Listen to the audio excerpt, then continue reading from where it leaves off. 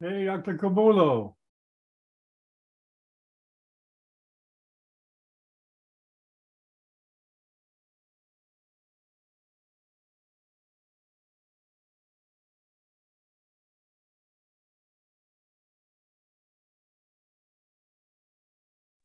Hello, Dr. Bennett. Hey, good morning, Dr. Cabulo. How are you? I'm fine, thanks. And you? You're in the Congo, right? No, I'm in Japan. Oh, Japan. Oh, that's right. That's right. With Dr. Kato, of course, of course. Yes, with Dr. Kato. Okay, how are things going?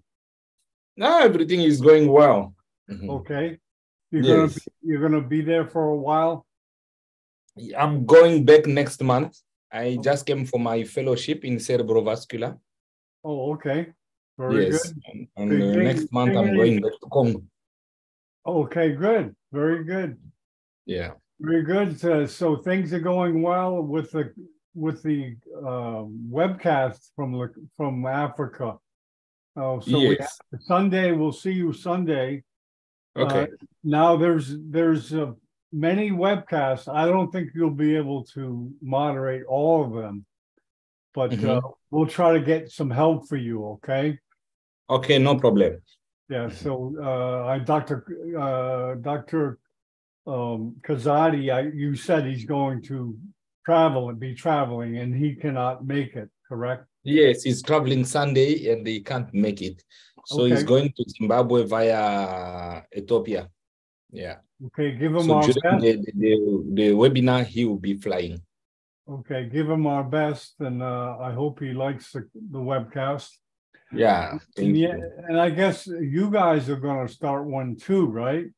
Uh, I told I told man, the names are getting to me. Uh, well, so I told someone that they wanted to have a separate one for the Congo too. Uh, Yes. yeah, that's fine with me. That's fine. That's fine with me. Yeah, that's fine. Mhm. Yeah, that's fine Yes. with me. So if you Mhm. guys want to do it, yeah, Mhm. let me get the gentleman's name. It's not right that I should do this. Mhm. Do this here. Hold on. Yeah. He's a, I always talk to him on Facebook. Oh man. Okay. So you're seeing a lot of surgery though over there in Japan? Yes, a lot, a lot. We are operating almost every day. Mhm. Oh, are you actually touching the knife or Yes, I'm oh, going getting into the field. Yes. Yeah, Professor Sakato has planned a very nice fellowship program. So when you are oh, doing your fellowship, you have to be also in the field. You can assist the surgeon, you can suture, you can do, yeah. Mhm. oh yeah, Dr. Lakuya, Hervé Lakuya. He mentioned that I think that they may want another one. And I Yeah, said, Hervé from my country. We wanted to start also a webcast in French from Congo, that's organized fine. by That's fine. Congolese Society of Neurosurgery. So That's fine. every month one. So we are planning that. I'm the one who initiated that, and I charged him to contact you. Mhm. Okay. Just let me know. Just let me know. Okay. We are still working on the topics.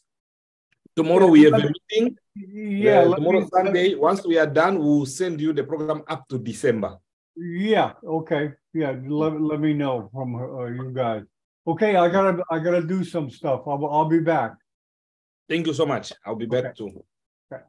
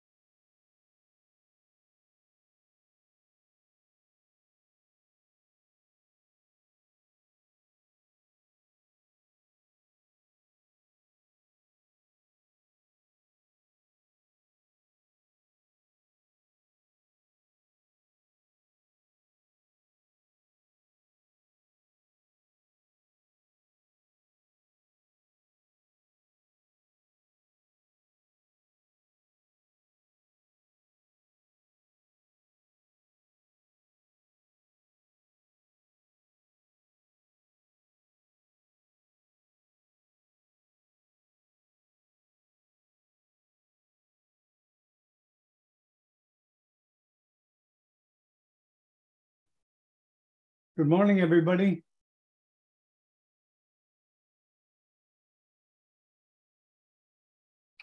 Bayam Batson, how are things in Mongolia? Can you hear me, Bayam Batson? You're muted there.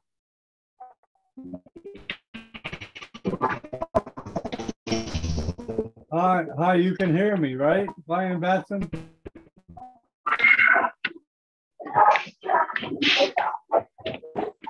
Yes, I'm here. Okay, yes. How are you? Good, how are you? I'm glad to see you can come. Yes. Welcome.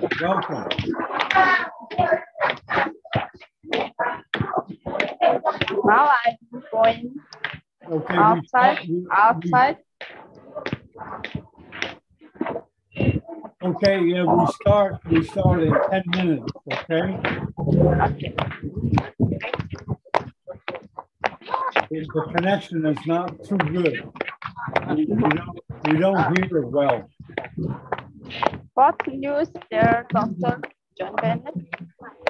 You can hear okay? You can hear? Yes, I'm here. Good. It's a good topic for Mongolia. Yes. I need more practice about subgaleal shunt. Okay. Yes. Okay. I never used subgaleal shunt. Okay. I wish, well, maybe in the future we could get a better connection. Yes. Yeah, the connection is not too good now, but if you can hear, that's good. Put the screen in front of the hospital.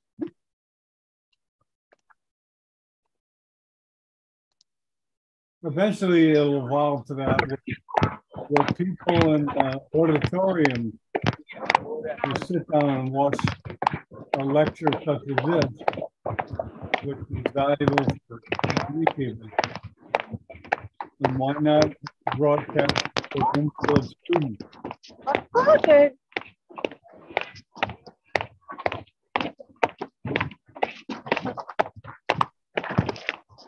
We start in about 10 minutes.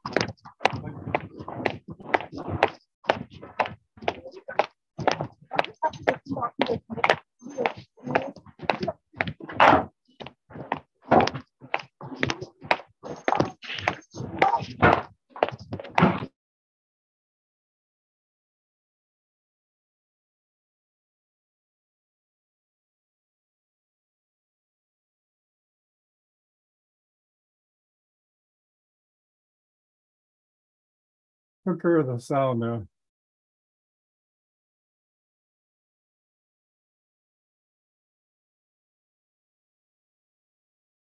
We start in 9 minutes, approximately.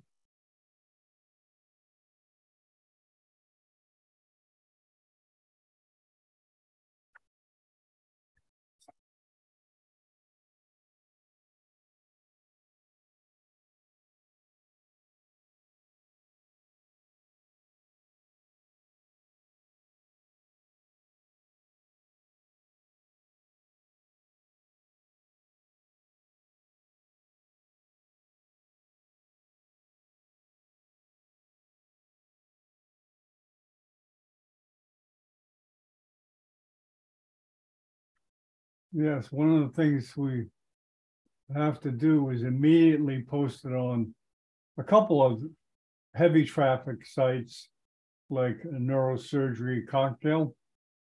But it has about 30,000 followers, as well as LinkedIn is an important source of traffic. And of course, the mailing list gets a blast of this webinar. So the reach is, I think, quite far. Many people watch a broadcast like this on YouTube, and they're really not measured by the bots, I don't believe. So I tell the presenters that don't count on the panelists. There are a lot of people watching. That for some reason or another, they don't want to interact. That's fine. They can just watch it anonymously.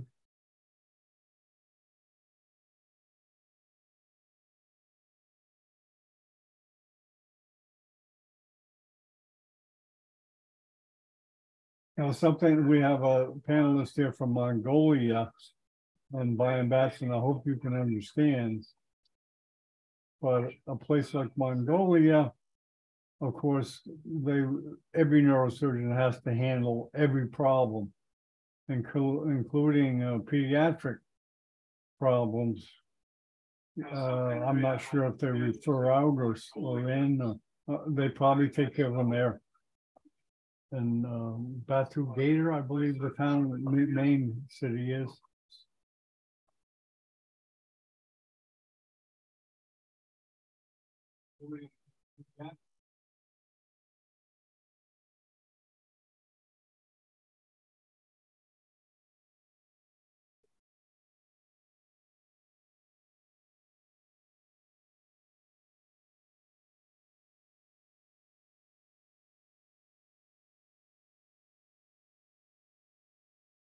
Okay, we have the panelists coming in slowly, dripping in.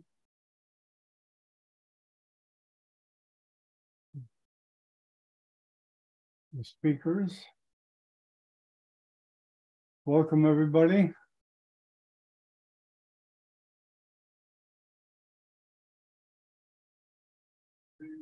Does anybody want to say hello?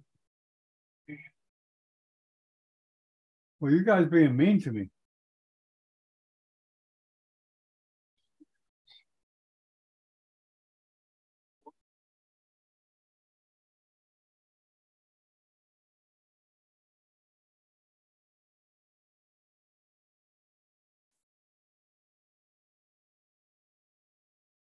We go live on the air in five minutes. Sudipka, you're ready, right? You're going to moderate, Sudipka?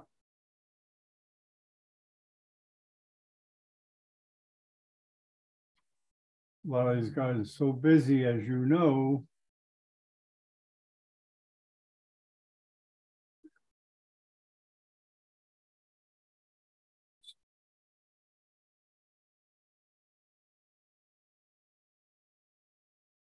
I'll shut this off, yeah.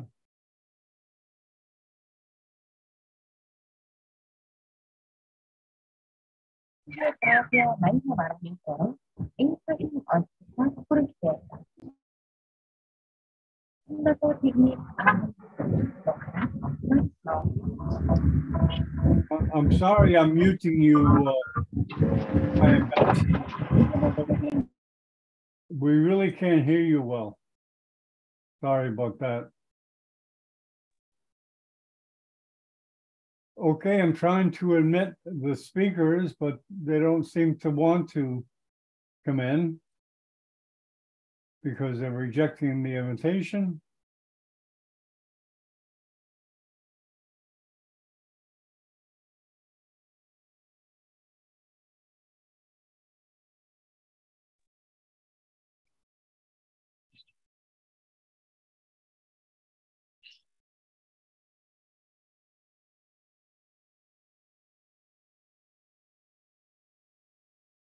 So Dipka, you have to come in the panel when they ask you if you want to be promoted. Yes.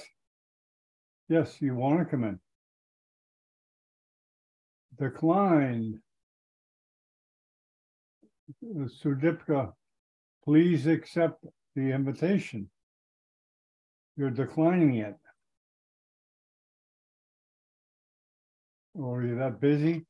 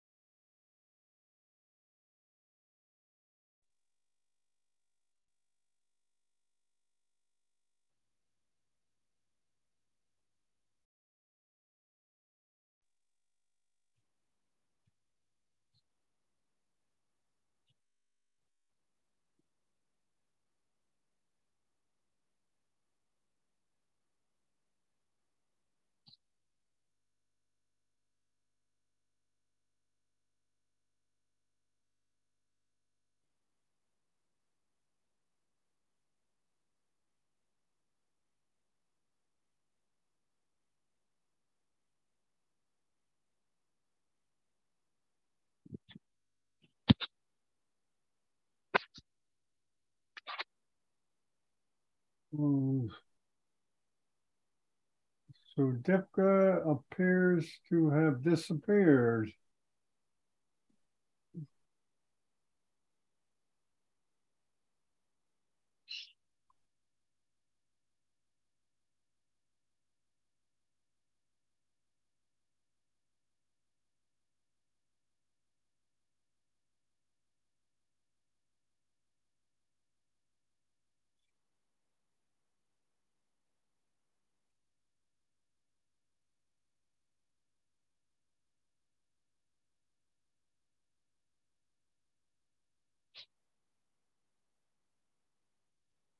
Okay, could the other panelists please check in, please? I need to talk to you.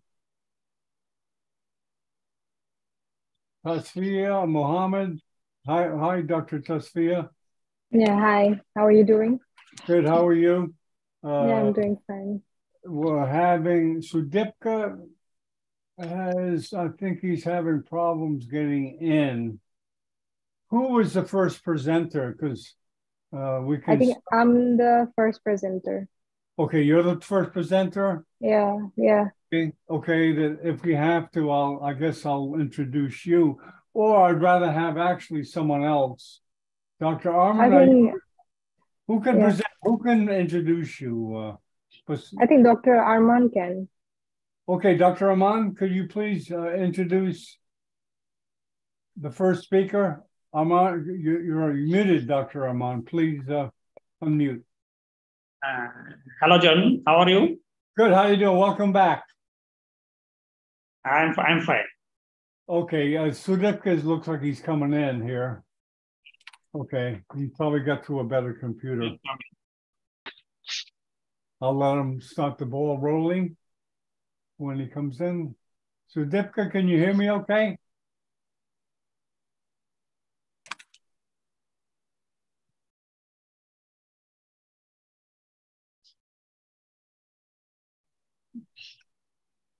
Hello, Sudipka, you there?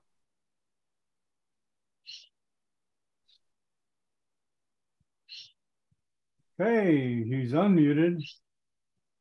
Now it just needs to get on the screen. Okay. Hi, Sudipka, how you doing?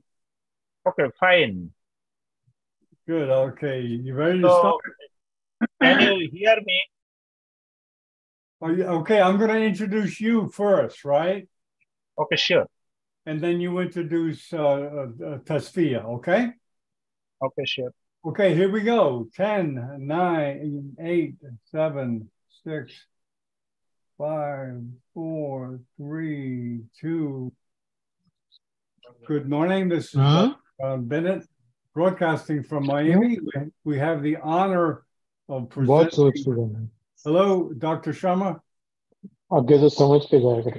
Yeah, hold on. Okay, I'll start again. Hi, this is Dr. John Bennett, broadcasting from Dr. Sharma. Hello. Okay, let me mute you, Dr. Sharma. We'll start again.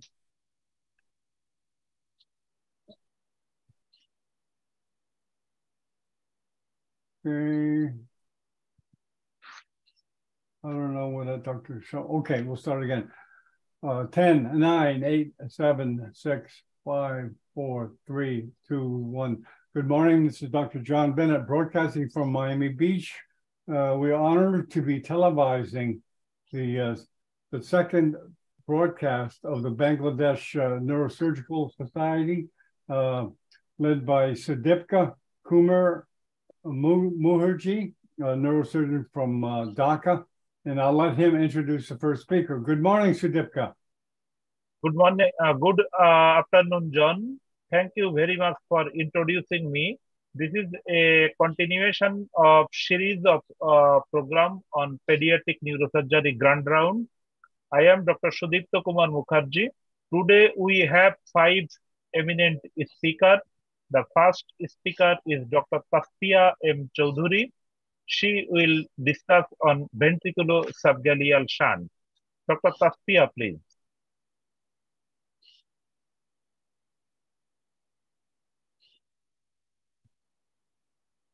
Can you see my screen? Yes, we can. Okay. Okay. Good evening, everyone. I'm Dr. Tashfiya Mumtaz Chaudhary, resident Phase B of Neurosurgery at the National Institute of Neurosciences and Hospital.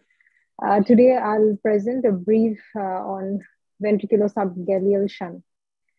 We know that hydrocephalus is a common neurological problem in the neonates, and ventriculoperitoneal shunt placement is the widely accepted choice of treatment for CSF diversion. But sometimes patients may not be suitable for these procedures. So there are various temporary CSF diversion procedures that can be done in neonates suffering from hydrocephalus. So,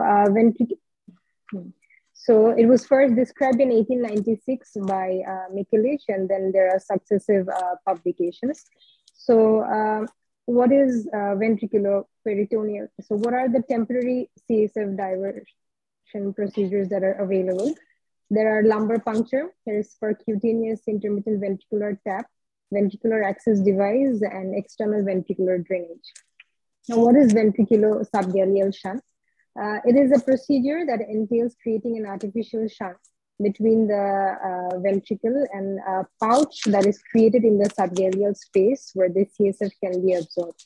So it offers a natural way for CSF absorption through the cervical lymphatics draining into the subgaleal region. Now, as the CSF drains, the pocket will enlarge and it will act as a CSF reservoir. And once the amount of CSF outflows the ability of that pocket to absorb, the head circumference will eventually start to grow and it will become tense. So it usually takes an average of about 3 weeks to reach this point after surgery. Now, what are the indications of doing ventriculo-subgaleal shunt? Among various indications, one of the main indications is this is for premature neonates for whom intraventricular hemorrhage is common, for malnourished child, for those in whom ventriculoperitoneal shunt cannot be done due to increased infection in the abdominal cavity, and we know that prematures usually suffer from necrotizing enterocolitis. Again, if the size of the baby is small, that is less than 2 kg, if the baby has systemic infections, and various papers also show that VSD can be done in patients with post-meningomyelocele hydrocephalus, in post-infectious hydrocephalus, and hydrocephalus also associated with posterior fossa brain tumors. Now, what is the procedure of doing ventriculo-subgaleal shunt? First step is assembly of the VSD shunt. As you can see that here, 2 shunt tubes are being connected. Each is with a 3 to 4 centimeter length using a connector, as you can see here. Then this is the distal end or the subgaleal end, and it is closed by tying its exit, and 2 1 centimeter long cuts are made along its length to act as a slit valve. This will allow one-way direction for the CSF flow into the space, but not out of it. Second is the creation of the subgaleal pocket. We can see that a curvilinear incision is made over the frontal region, anterior to the coronal suture, about 3 centimeter lateral to the midline, which is basically the Cocker's point. And then a large pocket is created with blunt dissection under the galea. And on the opposite side of the scalp, with a blunt dissector, a 270-degree is run exactly in the same plane from the coronal suture to the lamboid suture and across the posterior fontanelle to extend to the other side. And the temporalis fascia and the forehead are avoided. As far as possible, the pocket should be created posteriorly to create a generous subgaleal pocket. And we should avoid treating the pocket in frontal area for cosmetic reasons. So this is the subgaleal end of the VSD shunt that is being placed into the pocket. And before tying the VSD shunt to the periosteum, we should recheck the connector so it's not too close to the hole in the skull to prevent kinking of the shunt. And eventually the closure of the skin is done in one layer. Now, the fourth part is the post-operative care. So we should apply a loose dressing to the wound, because any maneuver that prevents the expansion of subgaleal pocket is discouraged. For example, pressure dressing over the incision or the pocket, or avoiding placing the baby on the side of the surgery. And it's to be noted that these small details can result in failure of the VSD shunt, so we should be careful. What are the common pitfalls in this procedure? We should make sure that the distal end is tied off and slits are made. This failure will allow two-way CSF flow into and out of the subgaleal pocket. So lack of fluid into the pocket will hinder its expansion and result in premature failure of the shunt. Another thing is that the subgaleal pocket should be of ample size to accommodate the CSF. A large pocket can prolong the time to failure of VSG shunt as much as possible. And before skin closure, we should check if the VSG shunt is patent, because the tube can be occluded if we tie the suture too tightly or by placing the connector too close to the bar hole in the skull, causing kinking of the VSG shunt. And we must avoid, as mentioned earlier, to put any pressure against the pocket, either by positioning or tightening the wound dressing. And for the success of VSG, it should be noted that full expansion of the pocket is necessary. What are the advantages of ventricular subgaleal shunt? So this is a sustained and relatively controlled way of CSF drainage into the pocket. It is much less labor intensive. It can be done as a bedside procedure. It is quick and easy to do. And in this procedure, the chance of porencephaly is significantly lower. It is not associated with fluid or electrolyte loss, and it is inexpensive because we can use previously cut shunt tubes and connectors. And other advantages include that the risk of infection compared to other temporary procedures is not high, shorten the hospital stay. And the golden advantage is its longevity before placing VP shunt. Like any other procedure, it also has a few complications. One is CSF leakage at the site of the suture, premature failure, that is within 5 days after surgery. Catheter might be dislodged, there can be migration of the catheter, obstruction or acute ventricular decompression. Infection, breakdown, exposure, and revision of the shunt might be needed, as we can see in post-tubercular meningitis, probably due to high protein content of the CSF. So these are pictures showing some of the complications following VSG insertion. As you can see, picture A shows CSF leakage. Picture B shows shunt exposure here, and C shows scalp infection.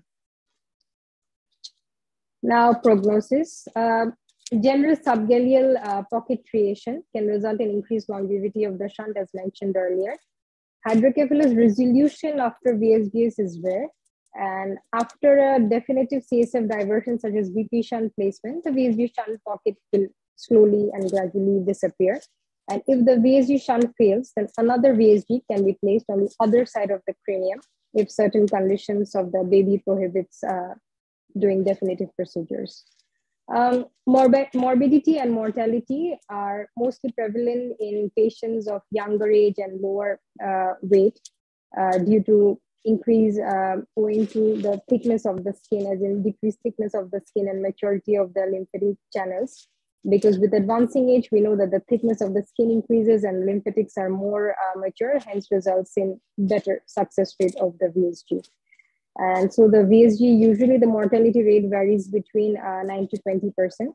And while removing VSG shunt, 106 suture is placed percutaneously to tie up the distal catheter, obviously under sedation. And if there is no clinical or radiological evidence of ventriculomegaly after 72 hours, then it can easily be removed under general anesthesia. In our hospital, VSG was started in 2018. As of now, a total of 13 VSG procedure has been done. 8 patients are alive and 5 patients, unfortunately, have passed away. So these are some of the pictures of patients from our hospital. This is after the procedure. You can see here is the VSG pocket. And this is also a picture of a child before placement of VSG, and on the left after placement of VSG, we can see that the nutritional status of the patient has improved much. These are the references that have been used. Thank you so much. Thank you, Dr. Taspia, for presenting a newly, that is an old procedure, but we practice it recently. And this is a rescuing procedure, but sometimes it causes devastating complication if not properly followed. And now I introduce our honorable director. He is eminent neurologist of this country. Our director, sir, Professor Kaji Din Mohammed, sir. He is the founder of our National Institute of Neurosciences and Hospital. He can say something for us. Sir, please. Sir.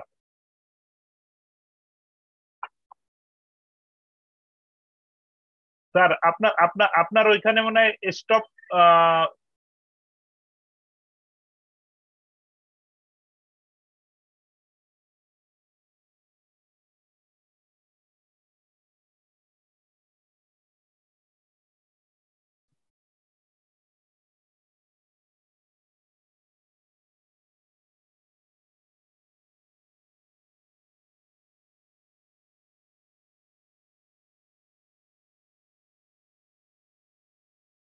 Okay, I think we're having trouble getting.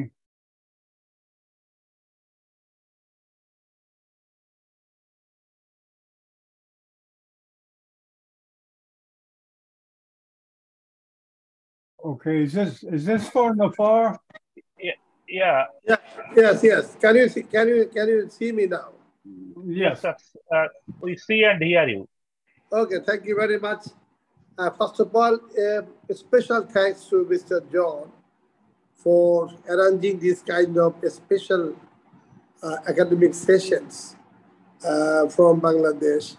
The topic today is hydrocephalus, which is actually, to be honest, very, very important, because it is not only that the medical part is related, but there are many, many emotionals, socials, and family parts are also there.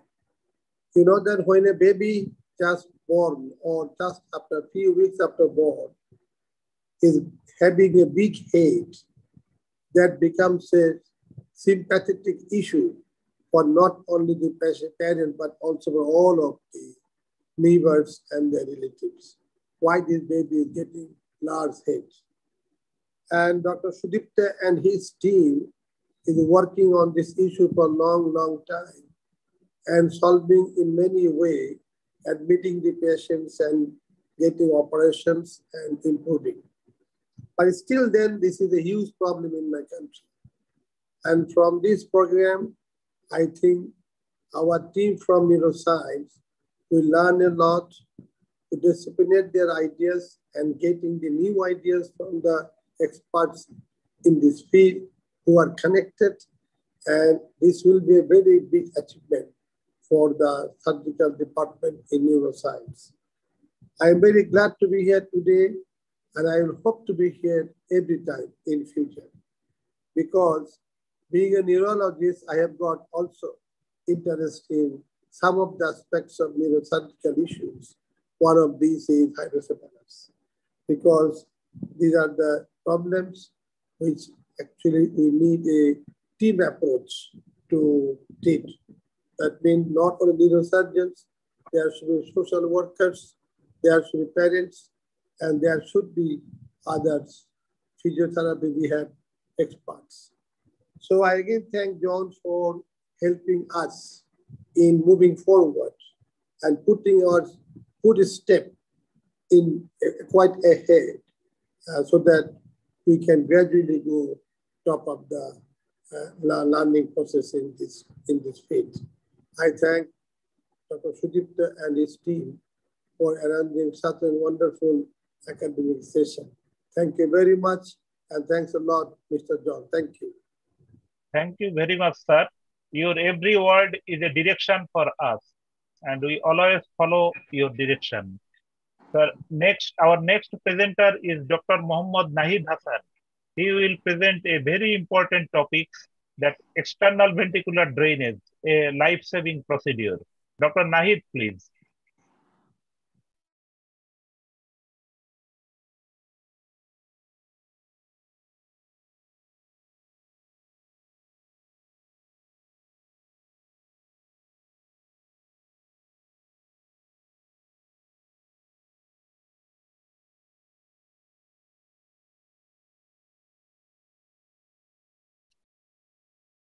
Can you hear us, Dr. Hassan? Dr. Nahid, we see your screen sharing, but we cannot hear you. Please unmute.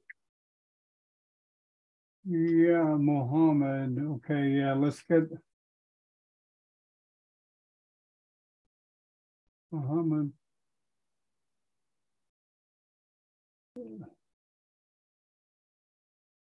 Sir, can you hear? Yeah, now we can hear you. Yes. That's fine. Yeah, now we can hear you. That's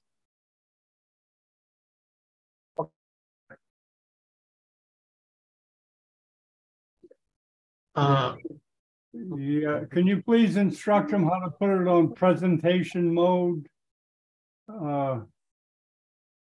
Sir, can you hear me, sir? Yes.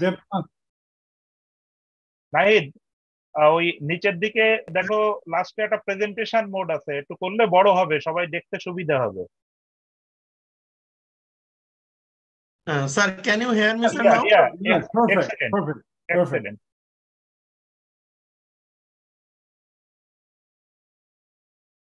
Okay, onward.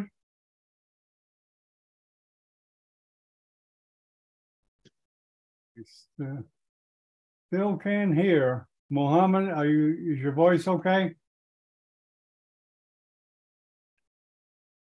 Sir, can I start, sir?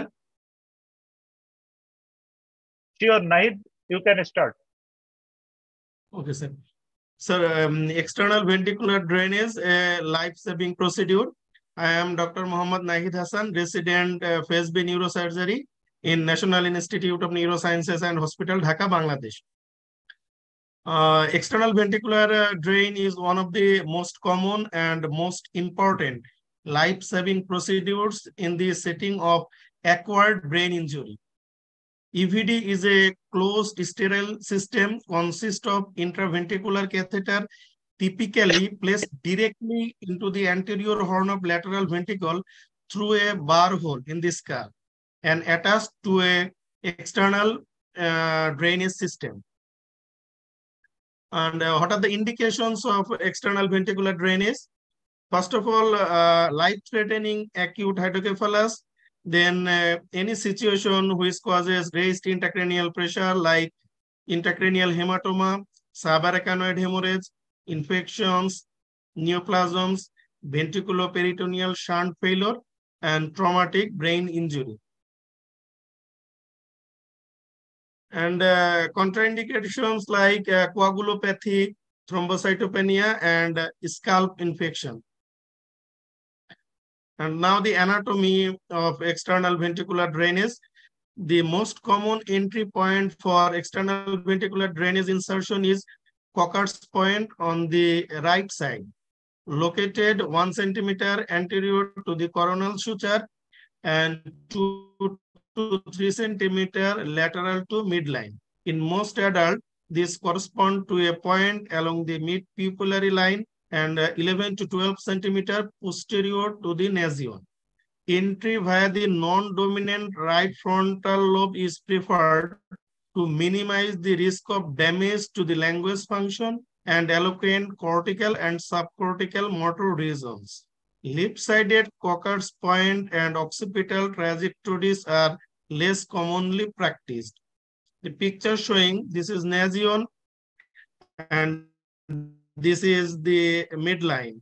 This is coronal suture. This is mid-pupillary line. The usual trajectory point is right Cocker's point, which is situated the 1 to 2 centimeter front in front of coronal suture and 2 to 3 centimeter lateral to the midline. And from the mid-pupillary line, it is about 11 to 12 centimeter from the nasal level.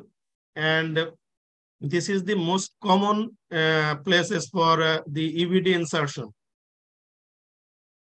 Now the procedure of external ventricular drainage.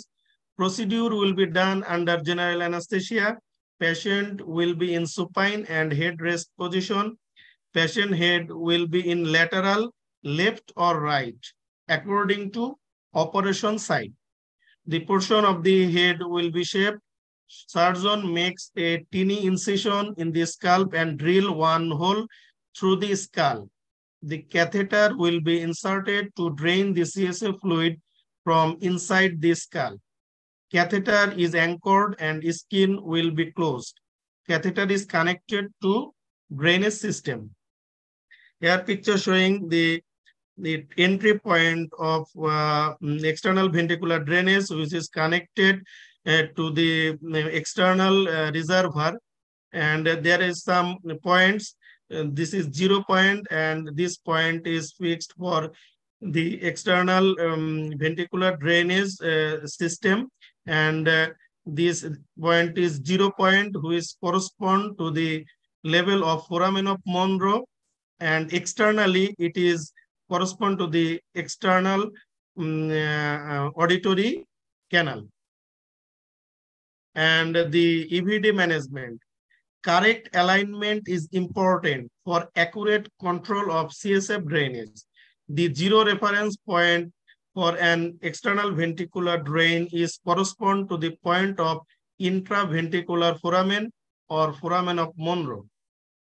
The external anatomical reference point, which correspond to the position of the intraventricular foramen, is external auditory meatus when the patient is supine or sitting up.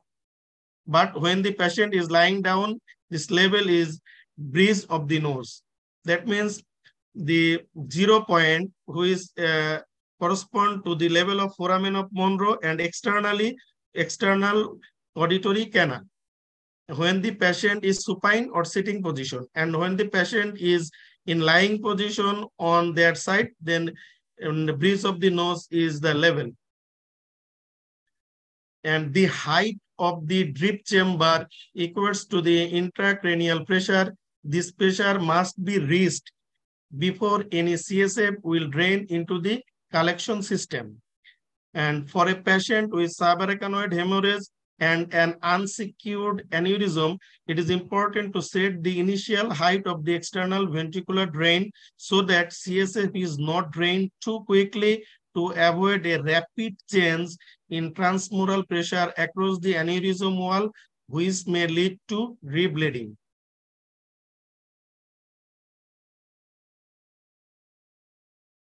Now, the complication of external ventricular drainage.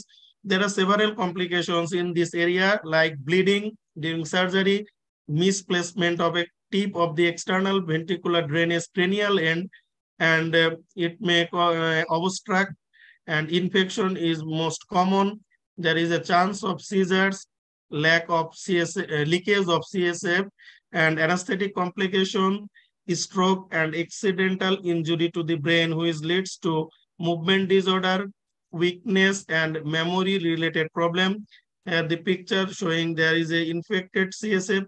Most probably it is due to Pseudomonas infection.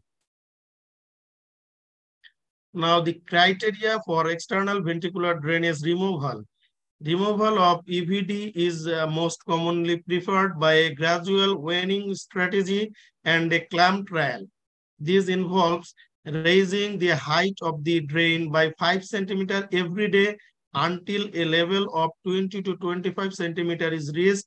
The drain is then clamped and the patient is observed for the next 24 to 48 hours. Reopening of the EVD may be required if intracranial pressure exceeds 20 millimeters of mercury for over 5 to 10 minutes, or patient is clinically deteriorated, or symptoms of raised intracranial pressure is developed.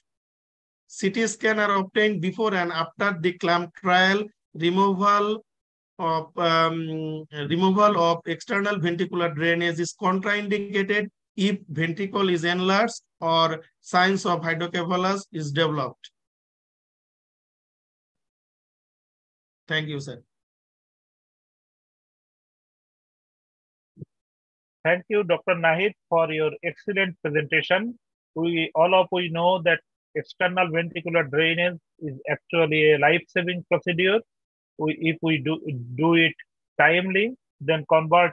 Sometime we can remove. Sometime we can convert it into permanent CSF diversion. The question and answer session will perform in the later. Now our speaker is Dr. D.M. Arman. He will present ventricular anatomy as well as endoscopic third ventriculostomy for hydrocephalus. Dr. D.M. Arman, please. Can you hear me? Yes, perfect. I will share my screen.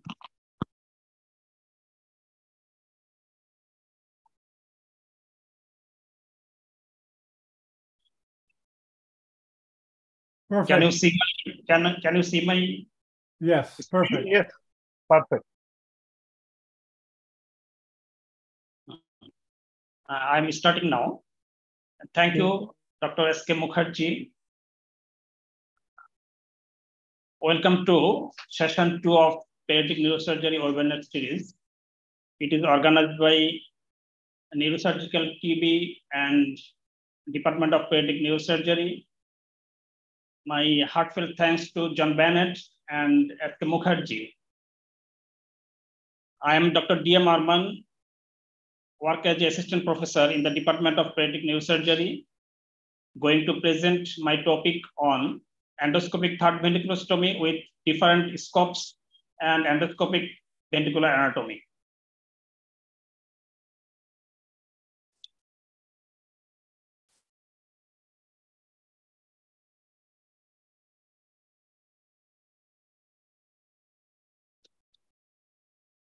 It's not work.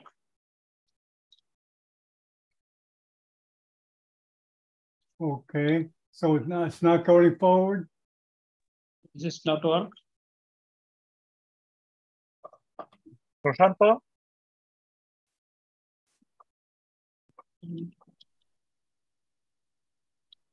You'll get it. Take your time.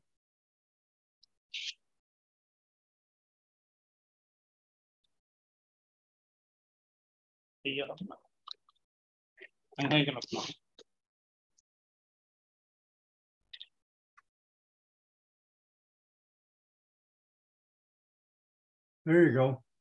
Okay, it's moving. Working now.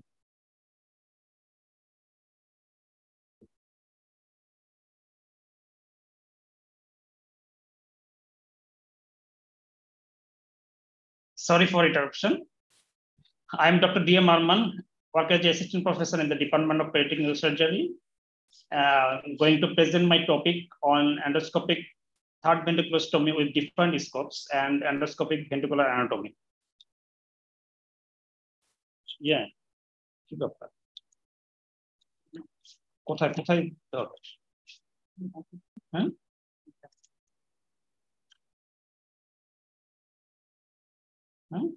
This is our hospital. It is a 500-bedded hospital situated at Dhaka, capital of Bangladesh. Here, more than 40 neurosurgeons work here. In the last year, we performed near about 3,000 operations.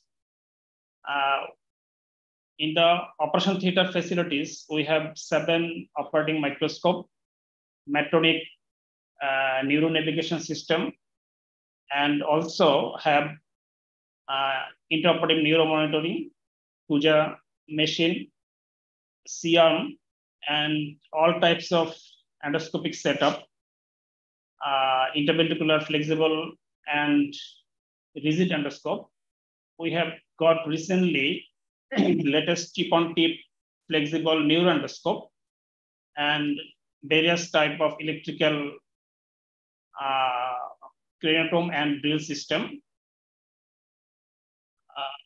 Our director, Professor Kaji Din Mohammed sir, and Joint Director, Professor Badrul Alam sir, they are renowned neurologists of this country. My heartfelt thanks to Director and Joint Director sir for their dynamic and dedicated leadership to ensure good working environment and to provide optimum full set of instrument equipments with latest technologies. In the Department of Pediatric Neurosurgery, from 2016 to till now, we did ETB is 292, and we performed more than 500 operations in the last year. The study of outcome of ETB is in progress. Introduction. Neurosurgery is a rapidly evolving specialty that often plays a leading role in adopting new technologies. Although CSF shunts are the most common surgical treatment for the hydrocephalus, a second surgical treatment option is endoscopic third ventriculostomy. ETB is one of the most widely performed procedures in neuroendoscopy. ETB is a technique to make an opening in the floor of the third ventricle, develop communication between third ventricle and preponderant system to bypass the obstruction to CSF flow using an endoscope. This is third ventricle. This is preponderant system. We make an opening in the floor of the third ventricle, communicate third ventricle to the basal system, that is preponderant system. History of evolution of neuroendoscopy. The first therapeutic application of endoscopy was in the field of urology in 1873 by Joseph Granfeld from Austria. The roots of neuroendoscopy actually begin within the field of urology. Victor Darwin Lespines, a urologist in Chicago, utilized a rigid cystoscope in 2 infants with hydrocephalus in 1910. Walter Dendy, considered to be the father of neuroendoscopy, developed an open form of third ventriculostomy. He coagulated choroid plexus. The first ETP was performed by W. Jason Mixter in 1923. Victor Lespines, Walter Dendy, and William Mixter were the pioneers for introducing endoscopy in neurosurgery. Earliest instruments used for this purpose were cystoscope and urethroscope. The major improvements in the optical imaging was brought about by renowned British physicist Professor Harold Hopkins. The rights to his work on the lens system for endoscope were purchased by Karl Storch company from Germany in 1960. Takanori Fukushima used flexible endoscope in 1970, first biopsy in 1973. Griffith used rigid scope in 1977. The multipurpose ventriculoscope described by Henry Stroeder in 2008, he did interventricular lesion biopsy and resection in addition to ETB. Pediatric LOTA system from Karl Storch was conceptualized by Henry Stroeder. I have a good memory with renowned neurosurgeon Professor Henry Stroeder. He visited Bangladesh in 2019 to perform in live workshop in Bangabandhu Sheikh Mujib Medical University. It was organized by Bangladesh Society of Neurosurgeons. I must thank to present and past president and secretary and all executive committee members for their regular arrangement of such type of live workshop and international conferences. In this picture, beside him, I assisted him by holding endoscope. After operation, he appreciated for good assistance. It was a great moment for me.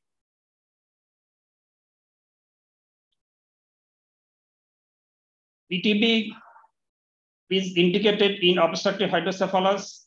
That means obstruction proximal to arachnoid granulations causes enlargement of the lateral ventricle and third ventricle, referred to as triventricular hydrocephalus. Primary cause is congenital aqueductal stenosis. Secondary cause may be neoplastic or vascular. Vascular cause is vein of Galen malformation, and neoplastic cause is mainly posterior tumor that causes obstruction to the aqueduct that causes obstructive hydrocephalus, and tactile plate glioma also causes obstructive hydrocephalus. ETB, other indication in managing shunt infection.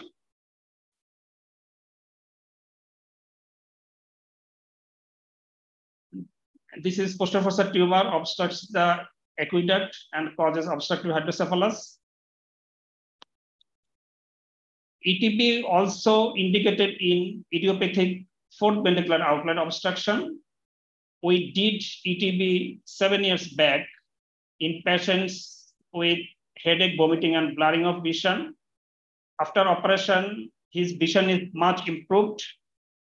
In her follow-up visit, recently we did MRI, ventricular size returns to normal, and he's clinically all right.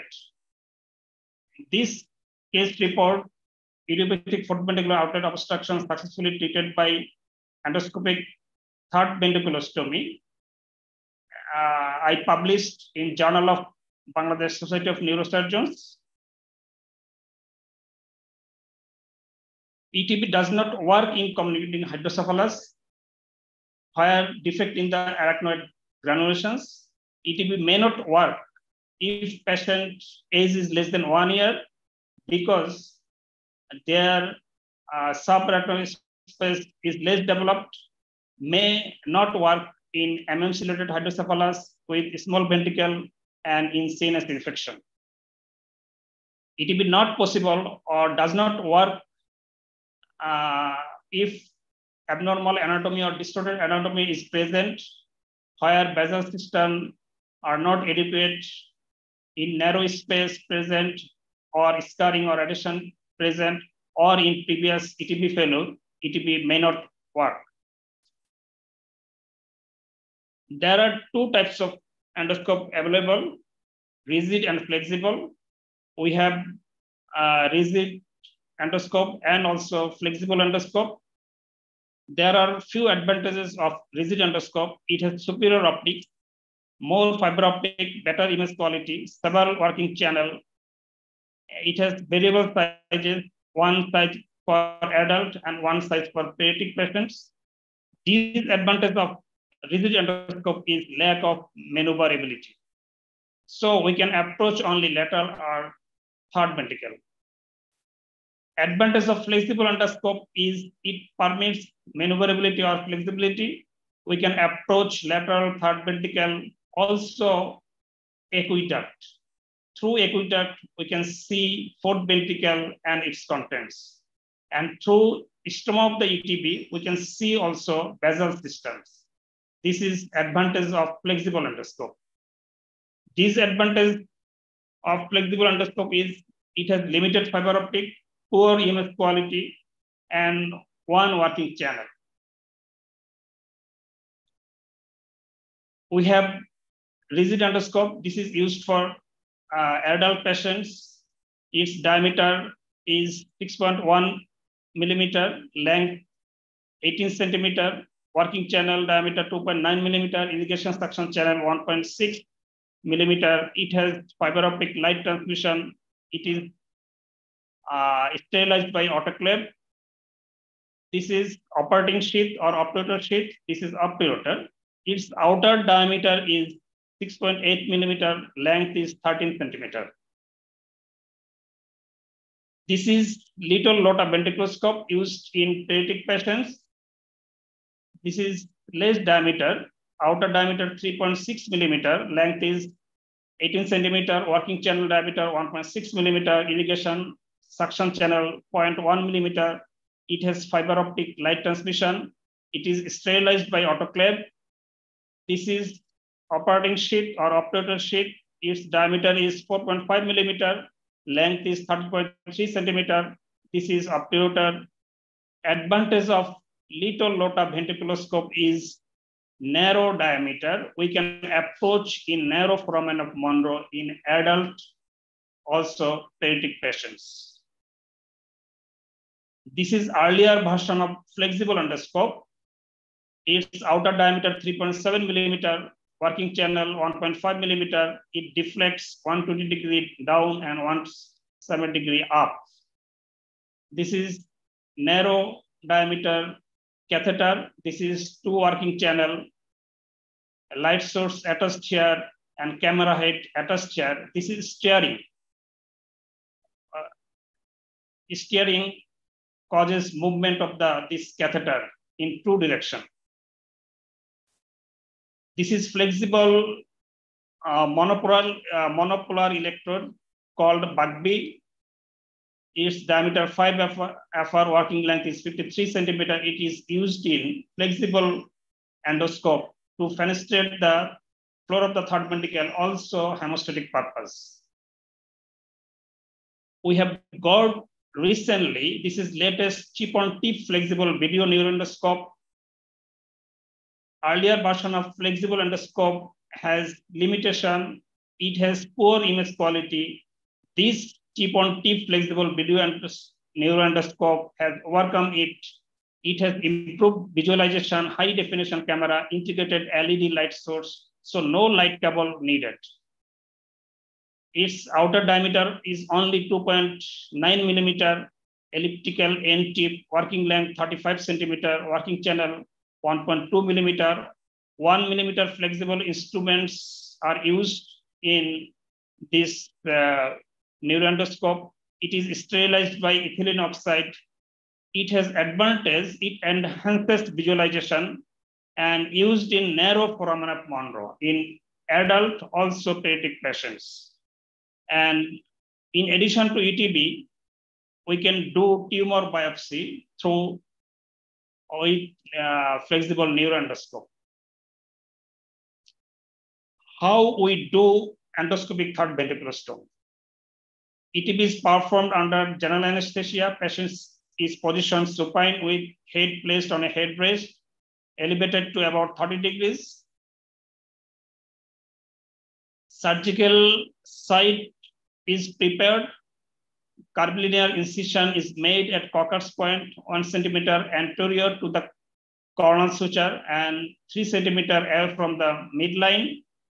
If we do aqueductoplasty, bar hole is placed more anteriorly, 2 to 4 centimeter anterior to the normal usual site. A bar hole is made. Location of the bar hole may be adjusted by navigation in order to optimize the trajectory for making the third ventriculostomy. Dura mater is opened by linear incision. Margin is aparted. Pyometer is coagulated. Brain cannula is inserted into the frontal horn of the lateral ventricle and dilated the cannulation with brain cannula. After entering into the frontal horn of the lateral ventricle, we found this is choroid plexus, this is thalamostoid vein, this is septal vein, this is foramen Monro, and this is fornix. During endoscope manipulation, pharyngeal injury may occur that causes memory impairment in the form of retrograde amnesia.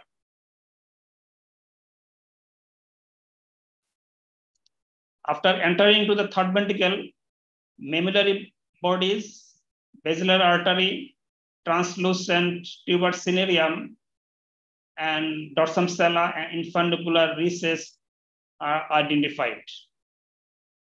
If this structure cannot be visualized, then procedure should be aborted. The site of fenestration is chosen more anteriorly to avoid vascular injury to the underlying basilar artery. Floor of the third ventricle is fenestrated with bipolar or unipolar electrode. This is bipolar electrode. Only gentle push make the fenestration, no need coagulation. If needed, care must be taken from diathermy injury to vital structures. This is the Fogarty balloon catheter. A 2 or 3 Fogarty balloon catheter is used to dilate the opening. Balloon is inflated distal to the opening in the floor and is then withdrawn through the opening. Opening is 4.5 millimeter is usually enough. When we inflate the balloon, usually it slips sometimes down and sometimes up. inflated balloon, when it feeds the margin of the opening, it effectively dilated. After fenestration, sometimes second membrane is found. This is called Lilliquist membrane. This is also opened if present. After fenestration, we can see this is basilar artery and perforators. After completion of the ETB, pulsatile flow of CSF is observed through the opening into the floor of the third ventricle. This is medullary body, this is basilar, this is tuber cinereum that forms the floor of the third ventricle, this is infundibular recess. The ventricles are inspected for any areas of hemorrhage and are obviously irrigated before removal of the endoscope. Dura is closed in watertight fashion. We usually do. Dural closure is reinforced with pericranial strip. Now, I will show few cases where I did ETB. First case is 15 years old male presented with headache, vomiting, blurring of vision, MRI of brain showed triventricular hydrocephalus, and this is tactile plate glioma, which obstructs the aqueduct and causes obstructive hydrocephalus. We did ETB with rigid endoscope, that is periodic size little lota ventriculoscope. After entering into the lateral ventricle, this is curved plexus. This is perforated septum pellucidum. This is thalamus-stud vein. This is septal vein. This is foramen of Monro, fornix, anterior column of the fornix. We enter into the third ventricle. This is mammillary bodies, tuber cinereum, translucent. This is floor of the third ventricle. This is basilar top. And this is dorsum sala. This is infundibular recess.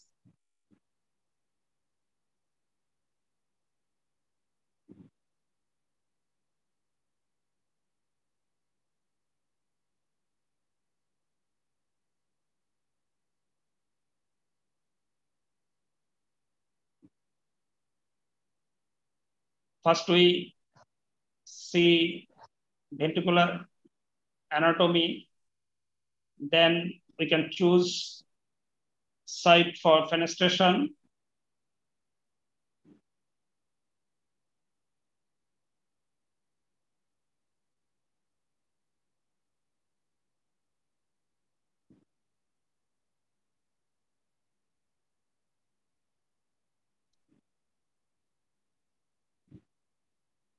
We use bipolar electrode for fenestration, just gentle push, no need energy. Just gentle push, make a opening. Opening is already created.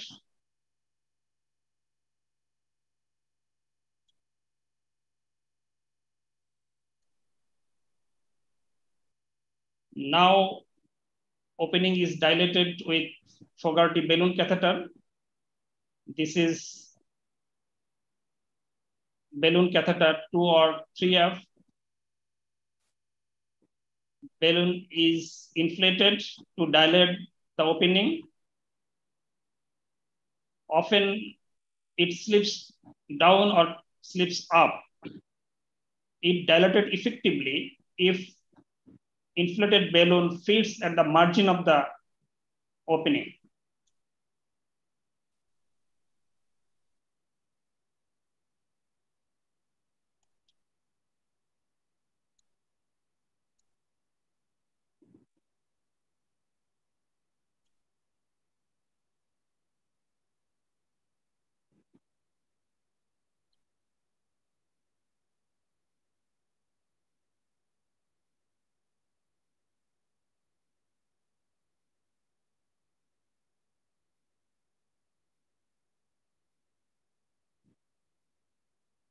After completion of ETB, we can see basilar artery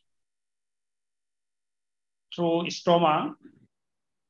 You can see pulsatile CSF flow is observed through stroma of the ETB.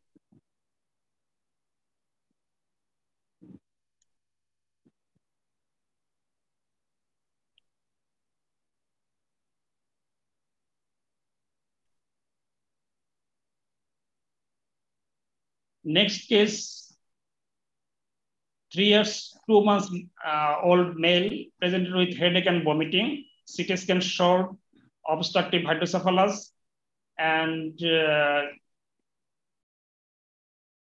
Dendiwaka malformation, Dendiwaka variant is seen. We did ETB with rigid endoscope, periodic size. After entering into the lateral ventricle, we can see this is thalamus, which forms the lateral wall of the third ventricle.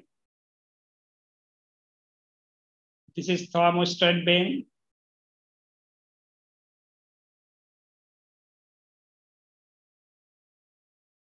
Deficient septum pellucidum. Cord plexus of the opposite ventricle is seen. This is foramen of Monro, fornix.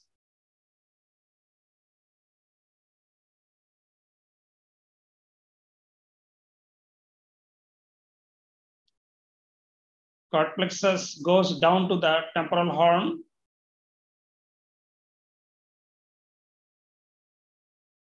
This is chordate nucleus, component of the basal ganglia, which forms the lateral wall of the frontal horn of the lateral ventricle.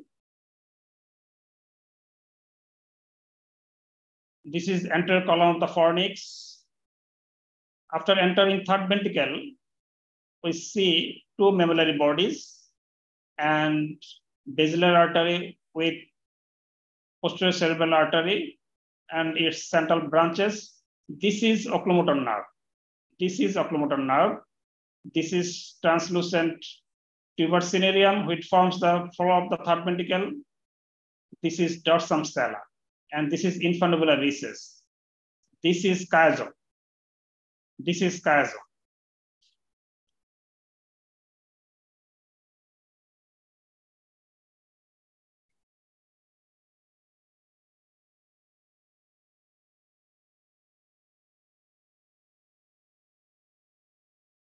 We usually choose for fenestration in between dorsum stella and basilar artery.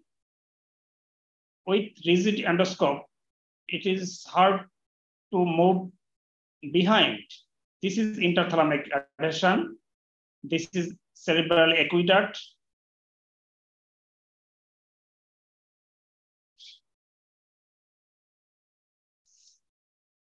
During manipulation of rigid endoscope, care must be taken to avoid pharyngeal injury. This is thalamus. This is thalamus, which forms the lateral wall of the third ventricle.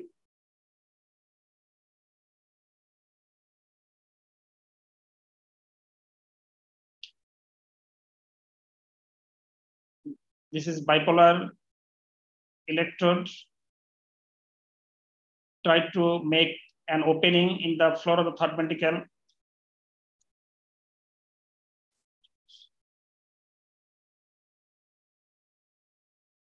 I tried to dilate the opening with this bipolar electrode. There is a second membrane. There is a second membrane. This is called Lilliquist membrane. It is also opened. And there are other perforated membrane also present.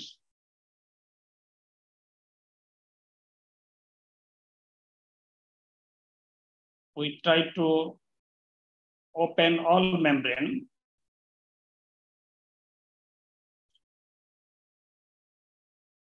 This is abduction nerve. This is abduction nerve. You can see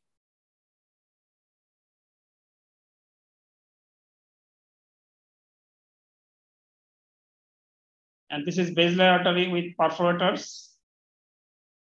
This is abduction nerve, sixth nerve.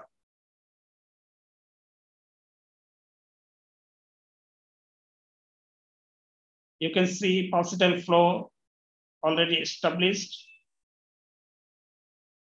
We try to make more opening in multiple membrane below the floor of the third ventricle in preponderant cistern.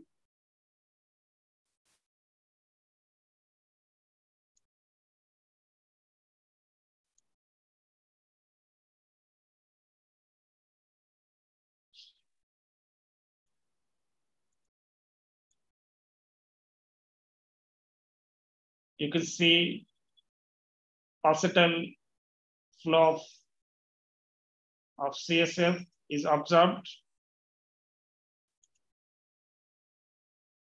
Again, we see this is interthalamic adhesion.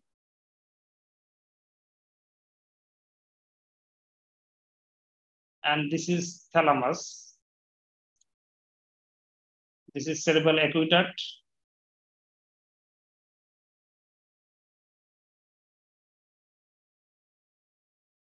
It is difficult to go far behind with rigid endoscope.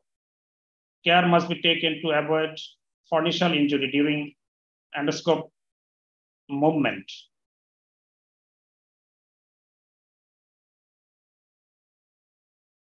Anterior column of the fornix. This is white matter band. Connects hippocampus to mammillary body. Fully deficient septum pellucidum. This is dorsum sella, floor third ventricle, basilar artery. This is chiasm. Interthalamic adhesion with aqueduct, cerebral aqueduct, posterior commissure. This is oculomotor nerve below the posterior cerebral artery. This is thalamus. This is abduction nerve. This is basilar with its perforators.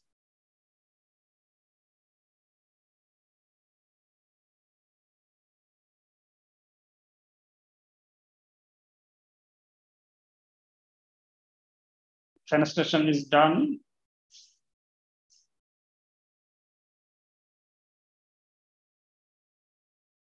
This is thalamus,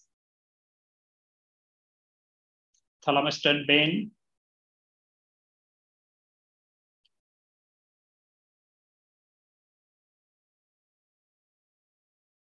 This is chiasm.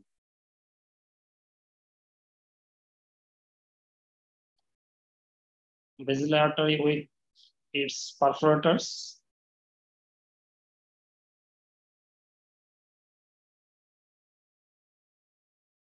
Correct plexus enters into the third ventricle.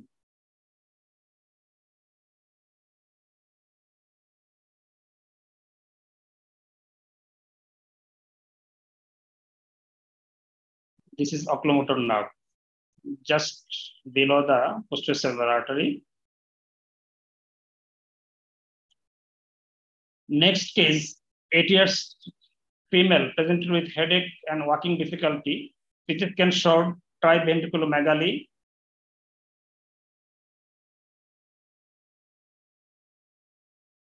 We did ETB with rigid endoscope.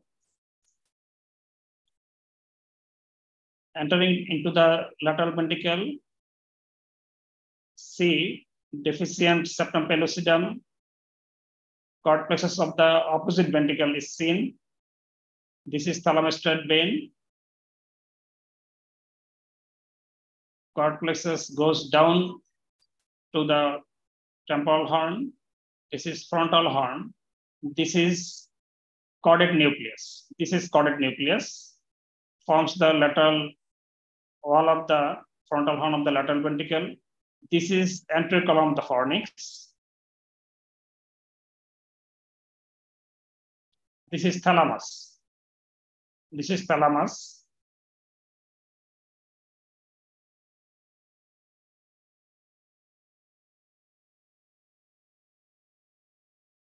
You know, fornix is a white matter band, connects hippocampus to mammillary body.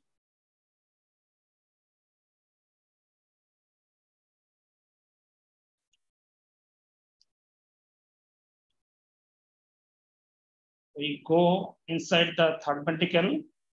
This is mammillary body, basilar top, translucent tuber cinereum. This is dorsum sella. This is infundibular recess. This is optic chiasm. This is optic chiasm. Above the optic chiasm, this is lamina terminalis. You know, lamina terminalis is a thin sheet of gray matter.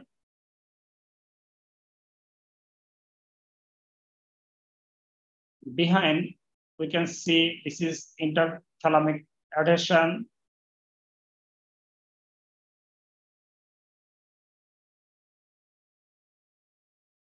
I mentioned earlier, care must be taken during movement of the rigid endoscope. We try fenestration with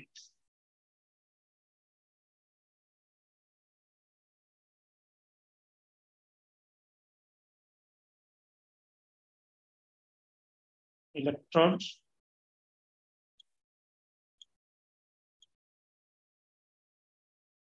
Try to make it dilate with balloon catheter.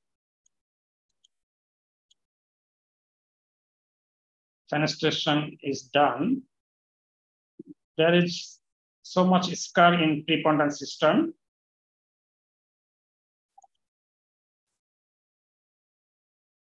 There is a fornix condition of the fornix. During manipulation of the rigid endoscope, it causes fornicial injury. Fornicial injury may cause memory impairment in the form of retrograde amnesia. This is optic chiasm.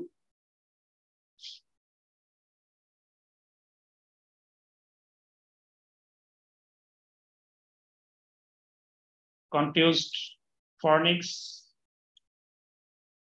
This is optic chiasm above lamina terminalis. This is infundibular recess and above optic chiasm. This is lamina terminalis. This is optic chiasm. Lamina terminalis forms the anterior wall of the third ventricle. This is interthalamic adhesion or massa intermedia, which connects the two sides of thalamus. This is anterior column of the fornix. This is thalamus. This is thalamus-stud vein. Again, optic chiasm. This is infundibular recess. This is lamina terminalis. It forms the anterior wall of the third ventricle. This is aqueduct. Thalamus-stud vein, and this is caudate nucleus. This is earlier version of flexible endoscope. It has narrowed diameter, but it has limitations, less fiber optic, poor image quality. We did ETB with earlier version of flexible endoscope. Vision is slightly poor than rigid endoscope. We enters into the third ventricle. ETB is already done.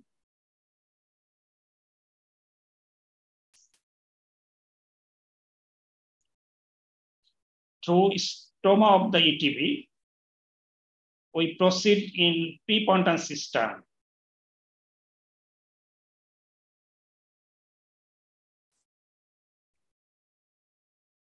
Advantages of the flexible endoscope is it has more flexibility we can move anteriorly, posteriorly, and see surrounding structures more than rigid endoscope.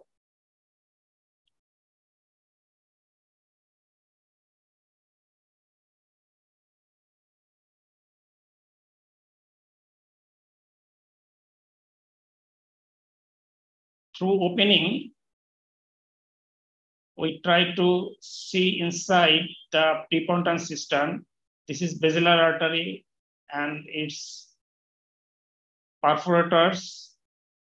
You see, this is below, this is vertebral artery. This is vertebral artery on both sides unite to form basilar artery.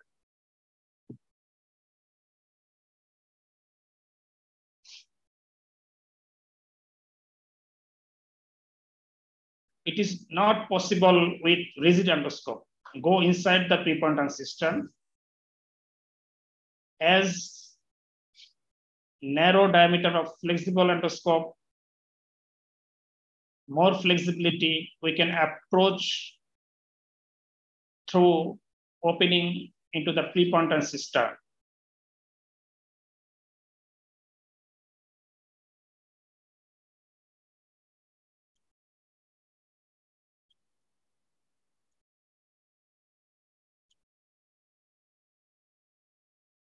We try to break the band of arachnoid with monopolar electrodes.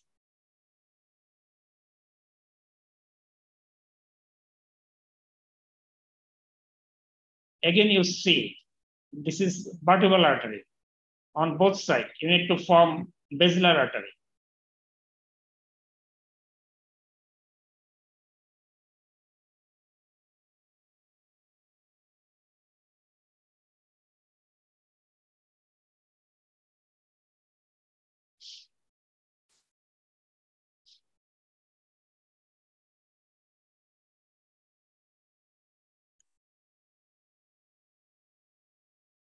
Flexible endoscope, earlier version also beautiful endoscope, but it has some limitations.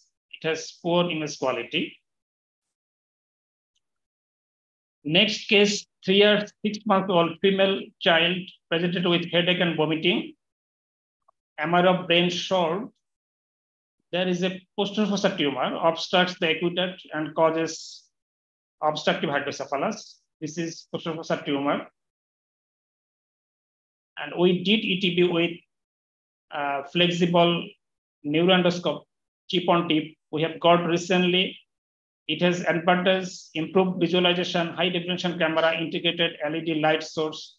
So no light cable needed. Smaller outer diameter is only 2.9 millimeter. So we can use in narrow foramen of Monro in adults and also pediatric patients. This is the working channel of chip on tip neuroendoscope. It is endoscopic catheter. No additional camera head is needed. We ETB with this chip on tip flexible endoscope. Enhances visualization. Chip on tip flexible endoscope has overcome earlier version of flexible endoscope. It enhances visualization, high definition camera, so we can see clearly. This is lateral ventricle. This is cord plexus, thalamostrated vein, fornix. After entering the third ventricle, this is basilar artery with posterior cerebral artery, two mammillary bodies, dorsum sella, infundibulum recess, and this is oculomotor nerve. And this is oculomotor nerve below the posterior cerebral artery, and this is optic chiasm.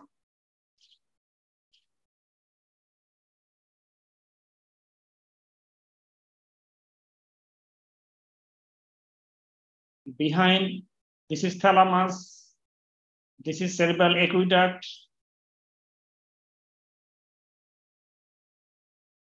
And this is posterior commissure. You know, it is white matter band connects to cerebral hemisphere, and this is spinal recess. And behind this is habenular commissure. This is also white matter band connects to habenular nuclei, and this is suprapineal recess. This is suprapineal recess. And internal cerebral vein confluences to form vein of Gallen. And it is posterior part of the third ventricle. It contains choroid plexus also. And through a cerebral aqueduct, we can see fourth ventricle. And this is tumor. This is tumor. This is tumor. Aqueduct is hugely dilated, so we can easily go through aqueduct and see the fourth ventricular content.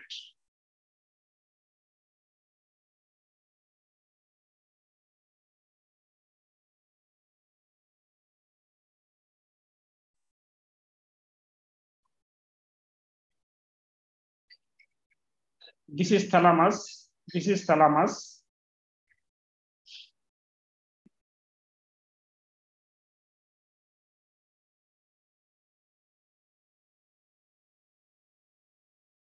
This is thalamus.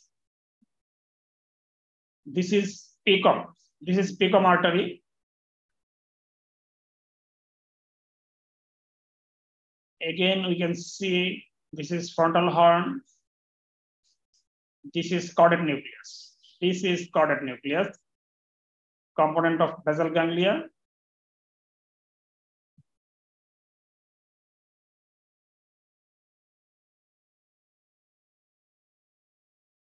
This is septal vein,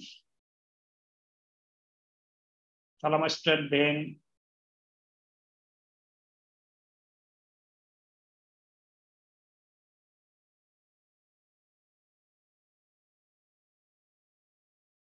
Due to flexibility of flexible neuroendoscope, we can see around easily.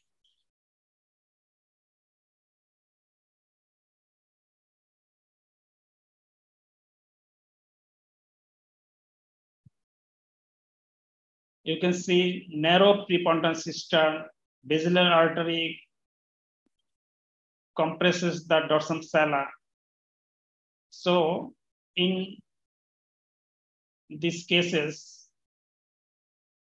though transparent tuber cinereum, so care must be taken to fenestrate the floor of the third ventricle.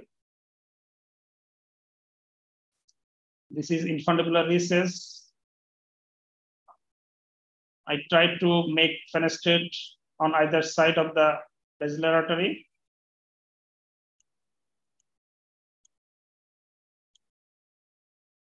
This is monochloride electrode called BUGB.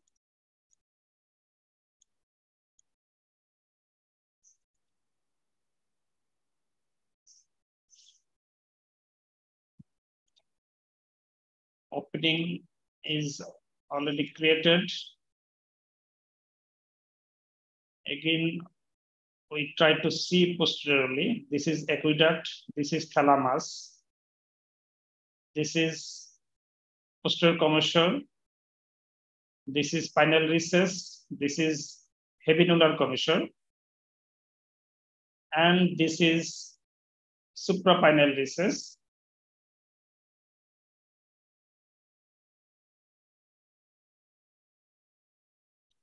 And this is optic chiasm.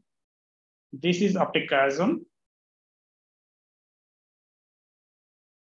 Anticon of the fornix go behind to form body of the fornix.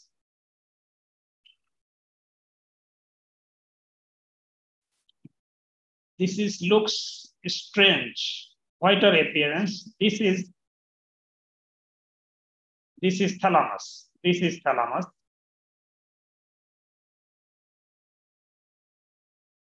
Fornix. This is caudate nucleus. Choroid plexus, septum pellucidum. Infundibular recess and anteriorly optic chiasm. This is thalamostrate vein. posterior commissure, anteriorly cerebral aqueduct. This is internal cerebral vein confluences to form the vein of Galen. This is suprapineal recess. This is oculomotor nerve just below the posterior cerebral artery. This is thalamus. Two mammillary body. Again, oculomotor nerve. Optic chiasm. Cerebral aqueduct behind posterior commissure. This is thalamus. Through cerebral aqueduct, you can see the tumor. This is dilated cerebral aqueduct.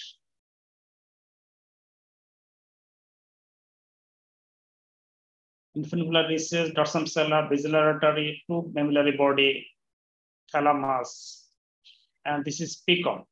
This is pecum. This is posterior cerebral artery. This is oculomotor nerve.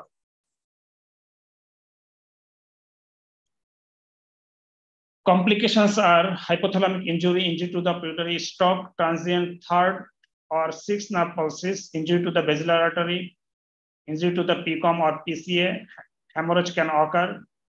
Damage to fornix during manipulation of endoscope causes memory impairment in the form of retrograde amnesia.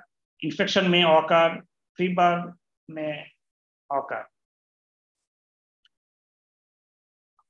In management of hydrocephalus, following BP shunt, the size of the ventricle decreases quickly, then ETB. So follow-up MRI of brain 6 weeks to 2 months later reveal resolution of ventriculomegaly. Sagittal T2 weighted thin slice will show dropout of T2 signal at stoma of ETB. Children may be followed intermittently in the post-operative period with MRI of brain. Success rate in literature is range 6 to 94%, average is 56%. Success rate in infants may be poor because they may not have normally developed subarachnoid space. Low success rate if existing pathology includes tumor, previous shunt, previous subarachnoid hemorrhage, whole brain radiation, significant scarring or adhesion in basal cistern. ETB success score predicting the success of the ETB. It based on 3 factors: age of the patient, etiology of the hydrocephalus, and history of the ventriculoperitoneal shunt. It comprises total 90% score. Score less than 40% correlated with very low chance of success. Scores more than 80% correlated with a better chance of success.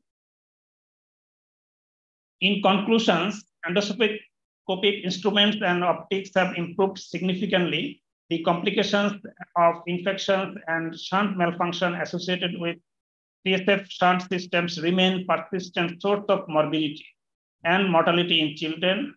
And in an effort to reduce the shunt burden in children, neuroendoscopy has seen a resurgence in its use in the past 2 decades. This is end of my talk. I am stopping here. Thank you very much, everyone. Thanks, Dr. D.M. Arman, for your elaborative and iconic talk on endoscopic ventricular anatomy as well as endoscopic procedure. I think this endoscopic procedure can observe by any beginner or any experienced neurosurgeon repeatedly for their experience, improvement of experience. Thank you again. Now I invite Dr. Nefaur Rahman. He is assistant professor working in pediatric neurosurgery, Department of Pediatric Neurosurgery, National Institute of Neurosciences and Hospital, Bangladesh. Dr. Nefaur will present a very important topics that ventriculoperitoneal shunt, how we do it. Some people think ventriculoperitoneal shunt is the easiest operation. Actually, this is the toughest operation as because there is a lot of complication in ventriculoperitoneal shunt. So for patient benefit, if we follow all, that will help patient too much. Dr. Nafaur will enlighten us about ventriculoperitoneal shunt insertion, techniques, and procedure. Dr. Nafaur, please.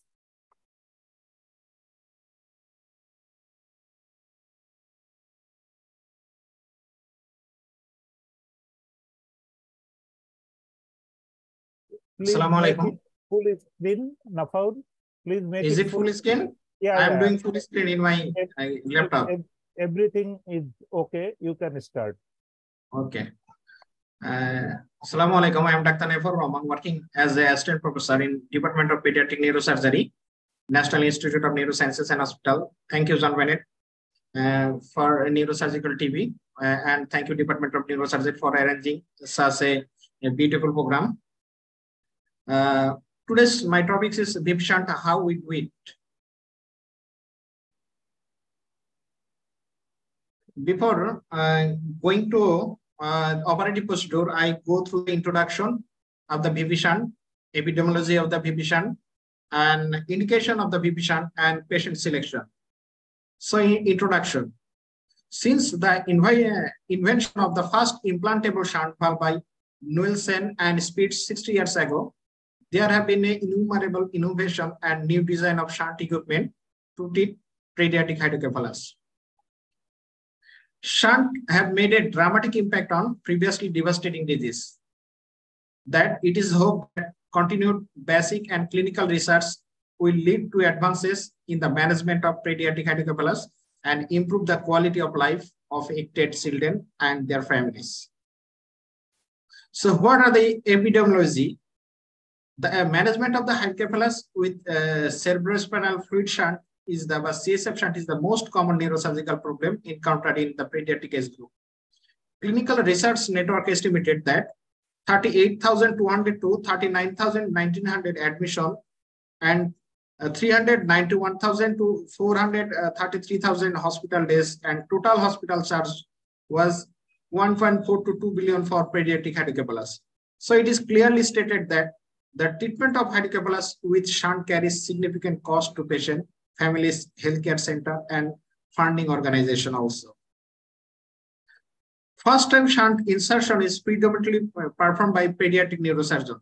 In the International Society of Pediatric Neurosurgeons database, 73% of patients who present for first-time shunt insertion was 6 months of age or less at the time of insertion.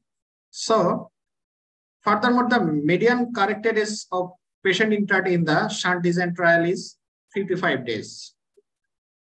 So, what are the indications for shunting? Indication for VP shunt is ventriculomegaly, baby who present with irritability, vomiting, a full fontanelle, splayed suture, and increasing head circumference. In case of this are indication for younger child. In case of older child who present with headache, vomiting, and papilledema, so such patient has a feature of raised ICV, so need ventricular shunting. How we select patient before ventricular shunting? When a patient would come to enlarged ventricle with us, then we at first see, is it compensated hydrocephalus or uncompensated hydrocephalus?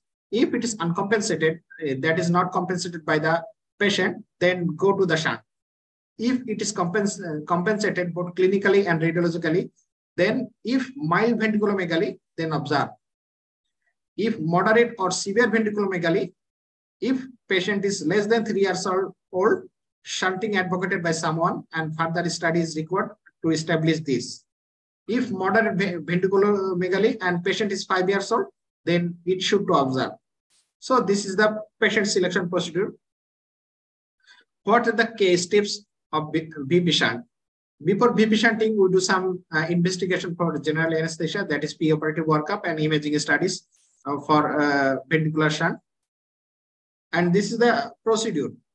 This is the position of the patient. This is the position of the patient. Position is the patient is supine position, head turns towards the opposite side. This is the proposed incision line. Incision line showing there is an incision line at the cranial end at right kiss point, and this is the incision line at the abdominal end. This is the prepping of the patient. Prepping is done by the iodinated medium. There's a biodine, hexiscrub, and hexisol to make the skin free from germs and make it to prevent the shunt infection and skin site infection. This is the draping of the patient is done by sterile draw sheet, and this is the dissection of the abdominal end. This is the abdominal end dissection. Here is showing the dissection of the abdominal end. To open the parietal peritoneum, here is the parietal peritoneum is found, and you opening and make a hole in the parietal peritoneum to placement of the shunt in the peritoneal cavity. In this picture showing there is a parsu string is taken to prevent the displacement of the shunt when we inserted it with the parietal peritoneum. Then this is the dissection of the cranial end showing. This is the cranial end dissection. This is the skull bone is showing. This is the galea is showing. Then bar hole is made with the Hudson breast. Then after bar hole making, we made a subcutaneous tunnel. Here showing the we are doing subcutaneous tunneling to placement of the vivition within the subcutaneous tunnel. Then widening of the subcutaneous tunnel at the cranial end was done due to placement of the valve of the vivition. The widening of the showing we are trying to widen the cranial end subcutaneous tunnel, and there is placement of the shunt. This is the shunt. We are placed with the subcutaneous tunnel. This is the valve of the shunt. After placing of the shunt, then we use the antibiotic, usually gentamicin is used to irrigate the shunt channel and to see the patency of the shunt tube. There is we are giving a gentamicin solution within the shunt tube. This ensures that the patency of the shunt tube and also irrigate the shunt tube with antibiotic solution. This is the durotomy at the cranial end. We are durotomy is done by the pointed knife 11 knife. Then after durotomy, we use the brain cannula to cannulate the ventricle. And after cannulated the ventricle, we use the cranial end of the shunt to place within the cannulated ventricle. There is a showing. We use the cannulated. We use the cranial end of the vivition to cannulate it within the ventricle. Then CSF comes out. CSF is taken for study. Here showing the CSF is taken for study.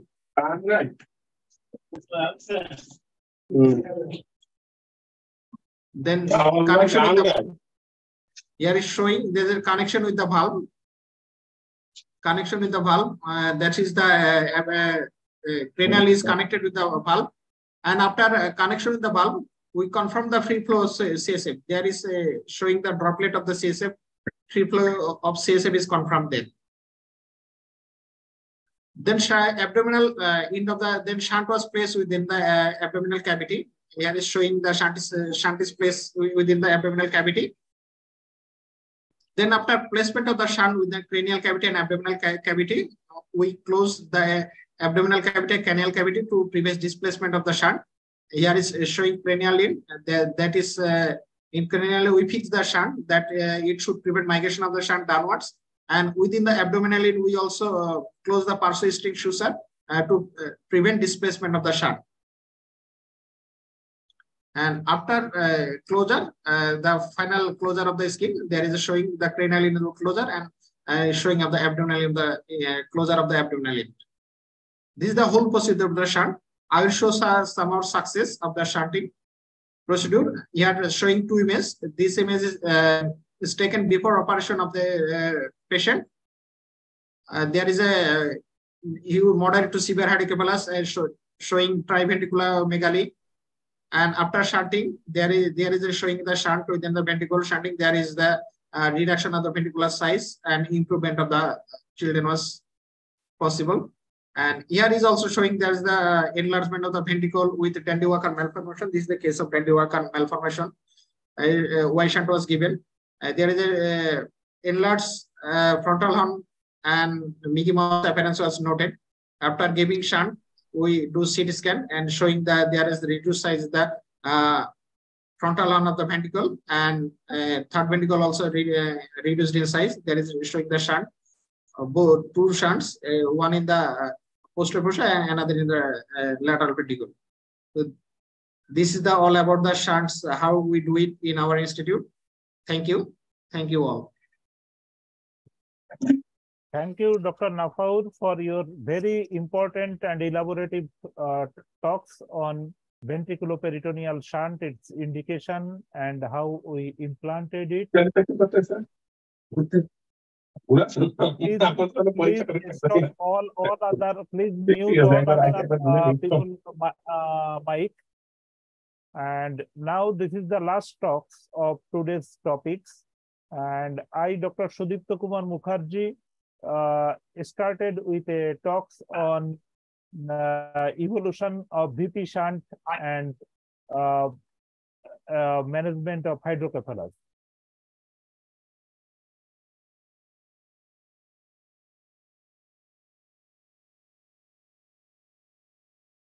Can you see my screen?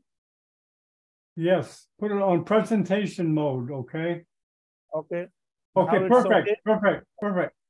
So I will start. Evolution of VP shunt, actually, this is a long talk. The hydrocephalus and its management, it is really related with development and comes parallel to human civilization. 2500 BC, Pharaoh Ikhanton, he have a mummy which was found in Egypt, and he shown that he may have hydrocephalus. Later, the hydrocephalus was nicely described by Hippocrates. Later on, Galen, who described the ventricular system, but ventricular outflow he described in a different way. That means he described CSF goes to pituitary gland and goes out through nasal cavity. Because at the time of Galen, there was no way to dissect human cadaver. He depends upon actually animal dissection. Later, Abul Qasim al-Jawahari, he also known as Abul Kashish, living in Cordoba, actually he described infantile hydrocephalus in detail. In 16th century, Andreas Vesalius provide first mention about the anatomical basis of hydrocephalus. Later, Leonardo da Vinci, he make a drawing of ventricular system where almost corrected a ventricular system he drawn.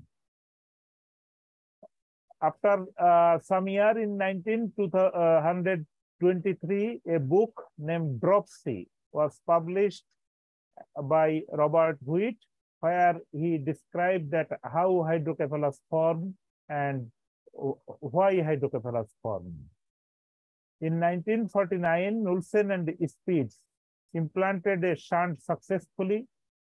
Between 1955 and 60, 4 independent groups invented distal slit valve and proximal slit valve. In 1960, a combined invention of artificial valve and silicon material. At the moment, 127 different design of shunt is available all over world. In 1990, there is a renaissance of endoscopic procedure. In 1895, Mikulicz developed some implantation substance that was made by gold for CSF drainage. Andreas Vesalius found no water or anything outside of ventricle, the CSF mainly staying in ventricle. Later, Chiari, Giovanni Morgagni, they also described the CSF pathway and CSF formation. Francois Mezendi, he described about foramina mesendi. Walter Dandy and his team, they did some animal study and they told that aqueductal blockage is the main cause of hydrocephalus. Later, foramina Monro described by Alexander Monro II, and Raimondi also described the causes of hydrocephalus. Now, how hydrocephalus management developed? Somebody tried to reducing the CSF production by deactivating choroid plexus, by its removal, by pharmacotherapy, or by radiation. Somebody reopening intracerebral block fluid pathway with a bypass or some other means. Somebody trying to improve reabsorptive capacity of CSF. So people work through this three way from ancient time till date. So how people work for reducing the CSF production? Some people doing bandaging, water reducing diet, drug, and radiation. Later, acetazolamide used by Tigrisi, 1954, and it is very effective, and till date it is used.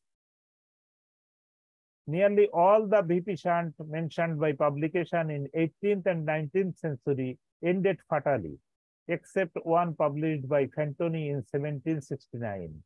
Why ended fatally? Because at that time there is no good sterilization procedure. So all the CSF diversion procedure was infected very fatally. So ultimately a lot of patient was not survived. The history of BP shunt under modern aseptic condition, that is very important. Aseptic condition begins with one nick, and who punctured the trigone with a trocar, later approach 1881. Dandy 1918, diagnostic BP shunt by gold standard for diagnosis of ventricular dilatation. And until the era of CT scan, his description everybody supported. Pneumoencephalography has fully replaced by CT scan or MRI nowadays, but initial days, pneumoencephalography support a lot. The drainage device,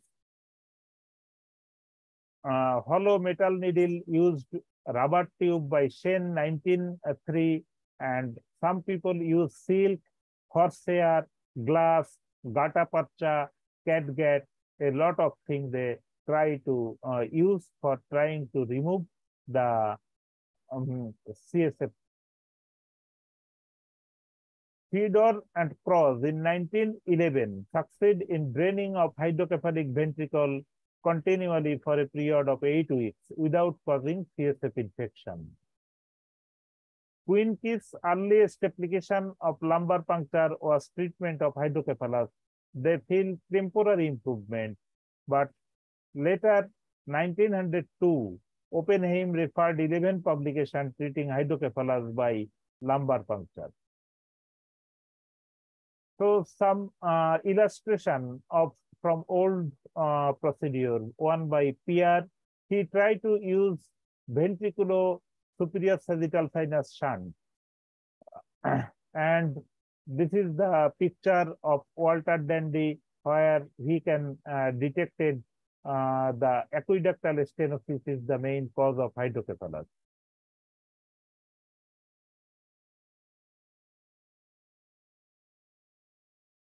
Ventriculocysternostomy or Torquil descent shunt in 1938 observed a spontaneous cure of hydrocephalus by ventricular rupture and was thus led to invent from bypass drainage from occipital horn into the cisterna magna using simple valveless catheter, so-called ventriculocysternostomy or Torquil descent shunt. Here, some picture where some people show plexotomy by Dandy in 1918, open third ventriculostomy by Walter Dandy, anterior ventriculostomy through lamina terminalis. So, drainage into external subarachnoid space with implant, third ventriculostomy in 1908. Anton and Brahman described the passes through corpus callosum into interhemispheric fissure by means of a special perforator. Nixter in Boston inspected the ventricle with endoscope in 1923. Perforate the floor of the third ventricle during procedure. Already Dr. D.M. Arman, he described the endoscopic third ventriculostomy history.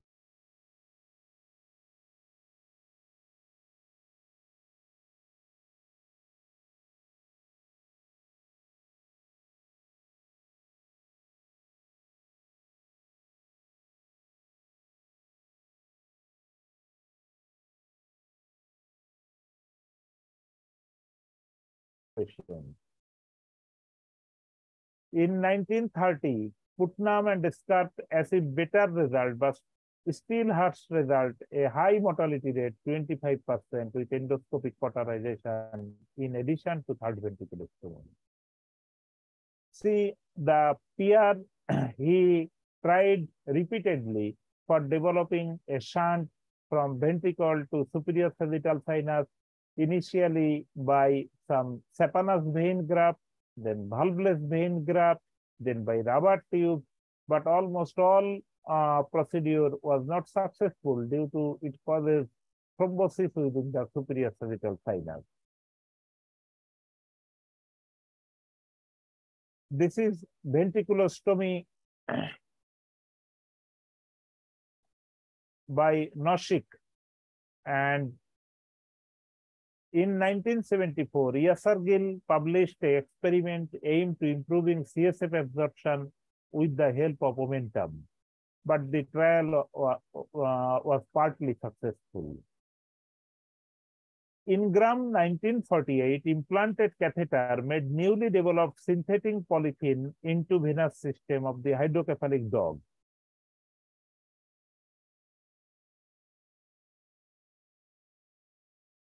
So there is a lot of trial by different to subgadial tissue, jugular vein, from every place of the body for reduction, CSF diversion. Knudsen and Spitz in 1949, they developed a shunt valve. Still now Spitz shunt valve is available. So this is one of the modern valve developed by, or sleep valve developed by Knudsen and Spitz. They use distal Teflon or transverse slit and by Pudens and here. This picture causes revolutionary work in the history of hydrocephalus management by an engineer, not by a neurosurgeon.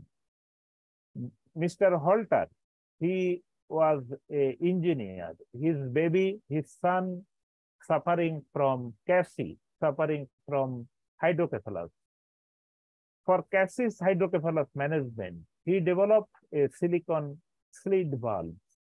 But unfortunately, before development of his valve, Cassie was operated. But Cassie's result of operation was not smooth.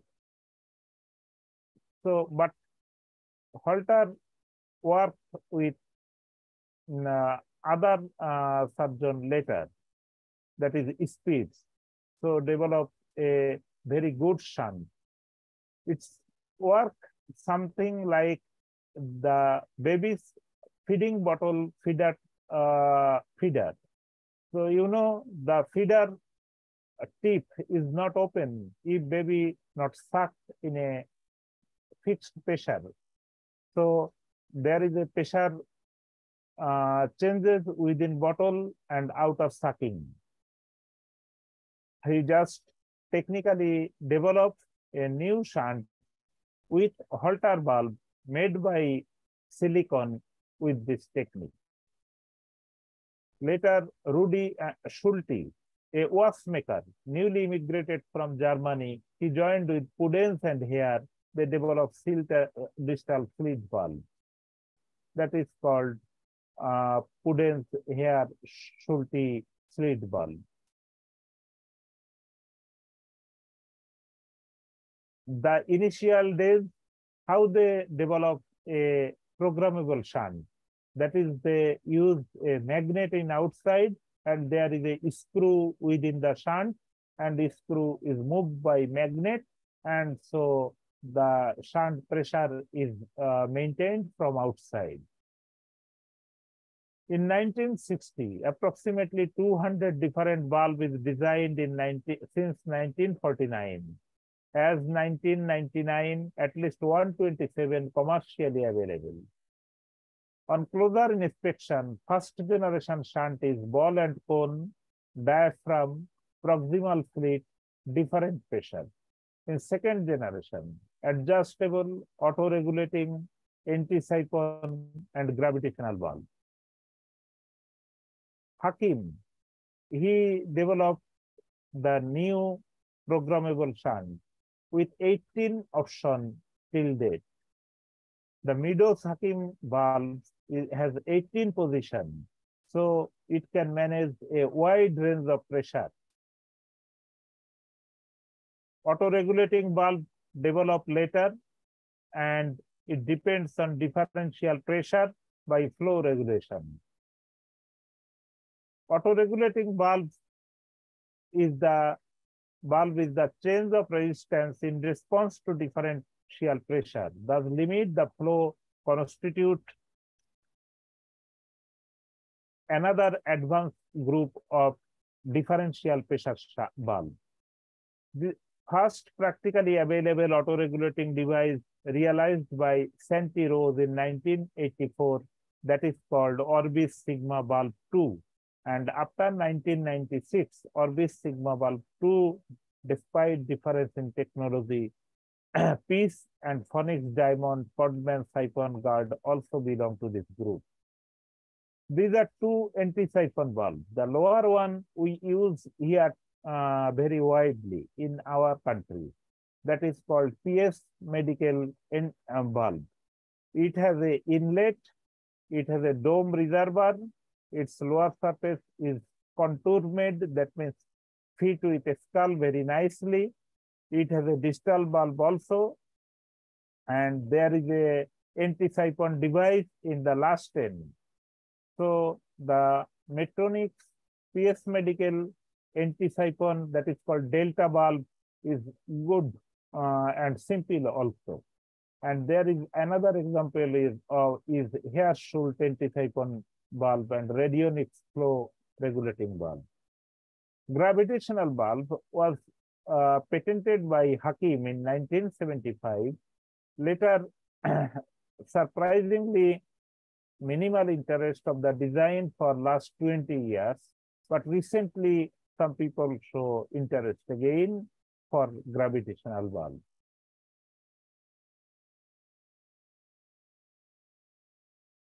An ideal shunt is one that the normal brain resorption of CSF into venous system via arachnoid granulation, control intracranial pressure, handle various CSF pressure change, reconstitute CSF mentally.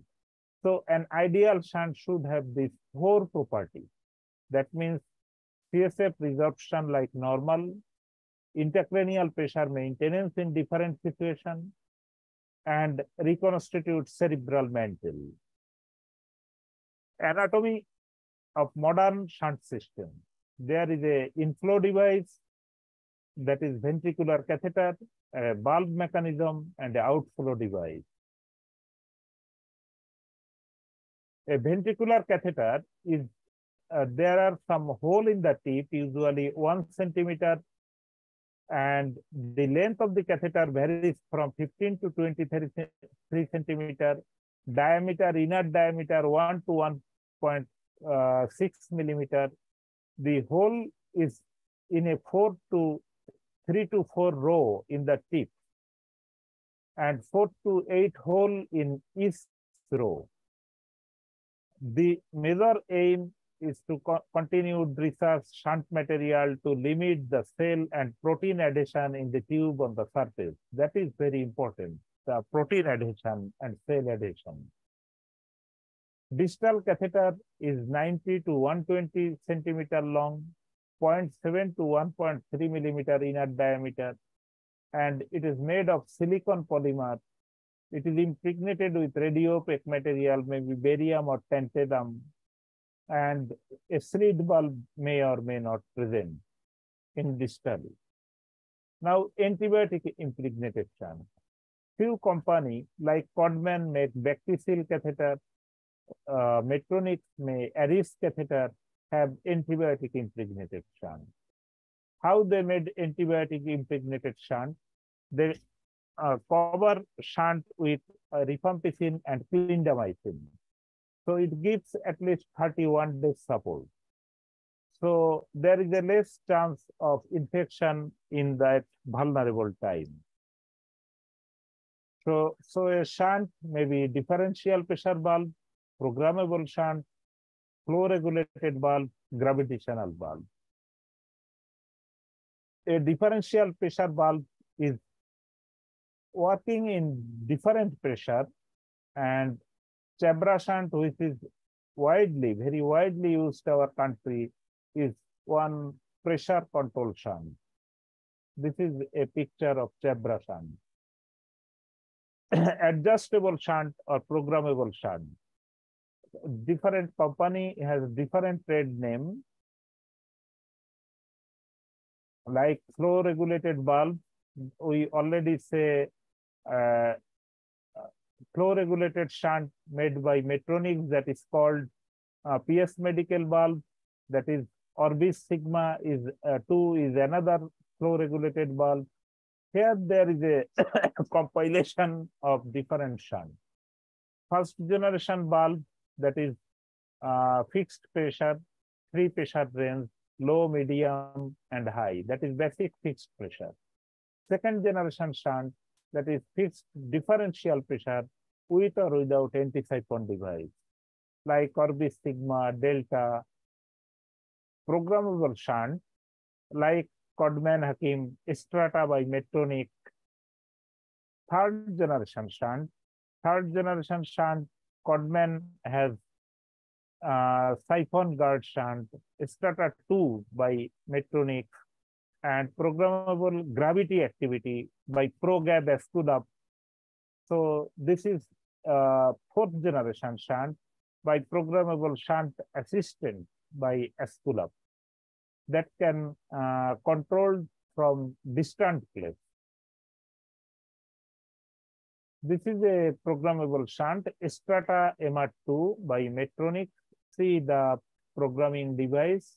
It has 4 parts, and by this device, we can program or reprogram the shunt. This feature is very important, that is the opening pressure, closing pressure, and performance level of a shunt. This is the Strata valve, and this is another Strata NSC. This is a Aris catheter. This is a flow regulated shunt. This is flow regulated.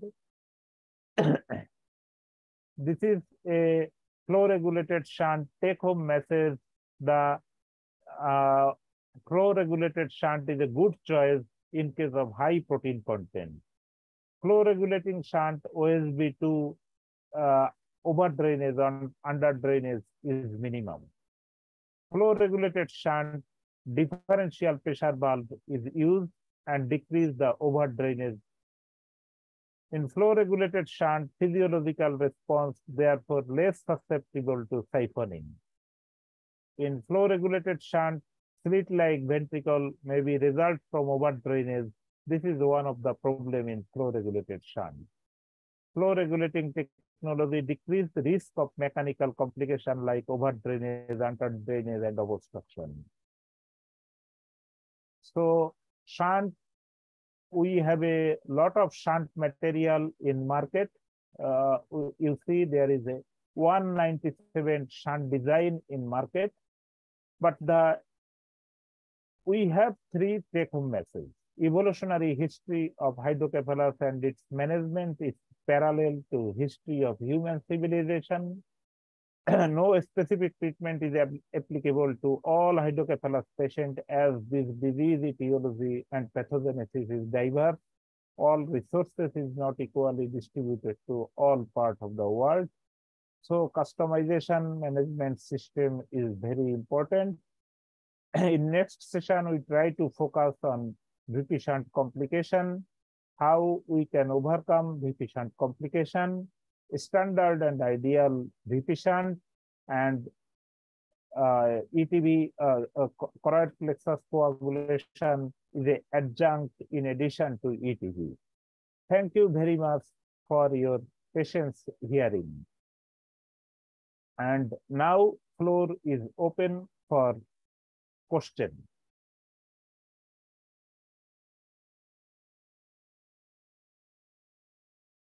Hello. Thank you very much, Dr. Sudipta Kumar Mukherjee, for your nice talk. I must say, it is difficult talk, but you narrated excellently. You know, Dr. Sudipta Kumar Mukherjee is an assistant professor and head of our Department of Pediatric Neurosurgery. He owned the Pediatric Neurosurgery in Bangladesh. Thank you very much, Dr. Sudipta Kumar Mukherjee.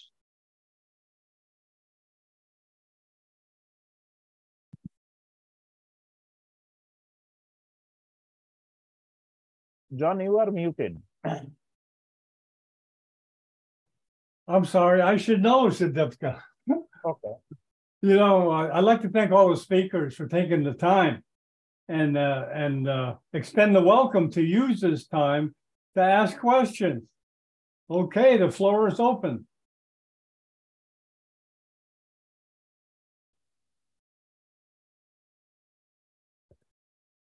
If there is no question, I have comments. The all speaker like Dr. Tasfia nicely described ventricular subgaleal shunt. Though it is a new topic, I think it should be widely used for malnourished cachectic hydrocephalic baby, and this procedure I think will improve with further research. Dr. Nahid described the external ventricular drainage very nicely, and external ventricular drainage management, everybody in the hospital should know about it. Dr. D.M. Arman nicely and elaborately described the anatomy of ventricular system as well as few important video for endoscopic third ventriculostomy. Dr. Nafaur Rahman, he described that how we can put a VP shunt, and we invite question. Otherwise, John, you can conclude the session. Okay, very good. I think people will get less shy as time goes on as far as asking questions. It's such an important topic and well put together, well organized, Sudipta. Thank you very much for moderating. And this will have what's called good shelf life. It's going to be archived in a Neurosurgical TV YouTube channel.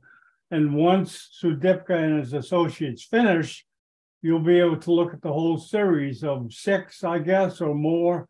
Sudipta, I don't know how many you have planned, but this is the second one. So the third one is next week, right? 2 weeks, right, Sudipta? Okay. Dr. Alamgir sir, are you available? No. Okay, so you can conclude. Okay, yeah, I'd like to say, Dr. Kabulo, I'd like to greet Dr. Kabulo. He's in Japan now. Hello, Yes. Dr. Kabulo. Yes, Dr. Bennett. I think I had a small question to Dr. Tasfia. Okay. Can I carry on? Tasfia, please open your mic. Yes, she is. Yes. Okay. Thank you so much. Fantastic webinar. I congratulate all speakers. Very, very nice talk to all of them. But for Dr. Tasfia, those patients you are doing the ventricular subgallia shunt, why are you doing it to those patients with enlarged head? Because when the thickness of the scalp is not enough, it means it won't work. And especially, I think one of the contraindication is you can't put it to malnourished patient. I saw some of your pictures. Patients were already like they had very enlarged head, but you went to put that shunt, and after that it was infected. There was like a swelling on the scalp. Why are you putting that? I think it's a good idea, it's a good technique, but it has to be done on a healthy patient. Why are you putting to those who are unhealthy? Thank you. Oh, well, thank you for your question. Actually, in our setting, we are doing it for malnourished patients. We're just buying time for them to improve their nutritional status before going to a definitive procedure. And I think I would hand over to Dr. Sudipta Kumar Mukherjee, sir, for further detailing, if you would like to, sir. Dr. Kabulov, thanks for asking the viable and important question. The ventricular subgallial shunt we use for rescue procedure. Actually, those patients who may have hemorrhagic, post-hemorrhagic hydrocephalus or post-infective hydrocephalus, very early age and big head, malnourished. But what happens if the skin is very thin? In case of malnourished, there is a chance of infection. So if we cautiously handle the skin and make the pocket perfectly in the subgallial pocket, so there is a less chance of skin necrosis. So malnourished patient has a more prone to necrosis, more prone to infection. But if you do the pocket cautiously under the gallia, not over the gallia, so there is a less chance of necrosis. Thanks for your important question. You're welcome, Dr. Sadipa. For how long are you keeping it? So usually we know that ventricular subgallial shunt is working for 6 weeks. After 6 weeks, CSF not absorbed from subgallial pocket. By this time, if there is a tense subgallial pocket, we can tapping the CSF from subgallial pocket. But we have very good experience in our center. Most of the patients, they have no need of tapping. And so far I understand, Dr. Tasfia shows some infection or skin necrosis may be downloaded from internet. That is not from our patients. So far I understand. And in our center, the result of ventricular subgallial shunt, not 100% patient improved, but a good number of patients is improved. Later on, we did ventriculoperitoneal shunt or ETP after improvement of nutritional status. Thank you so much. So if you are interested, we can do more work, more research for ventricular subgallial shunt. Because this is a very old topic. You see, when I show the old literature, I saw initial days scientists try to start ventricular subgallial shunt or something like that. In that time, they have no good aseptic procedure. For that reason, there was successive failure. But in these days, we realize in some group of patients where no other validated alternative, subgallial shunt is a good procedure. The good alternative is Umayya reservoir placement. You know, the result of Umayya reservoir placement in our place is not so good as we get in literature. Why? Because if patient is admitted in our center for a long time and we can aspirate by our hand regularly by clockwise fashion through Umayya reservoir, maybe the result is good. But what happened? Patient's home is far away from our center, some patients. So they get discharged. So nobody take care of Umayya properly. What we found, Umayya is completely infected. Umayya overlying skin is necrosed. Umayya is get out of brain and patient was severely infected. That's why result of Umayya is not like the literature result. But in that case, ventricular subgaleal shunt is a good alternative of Umayya.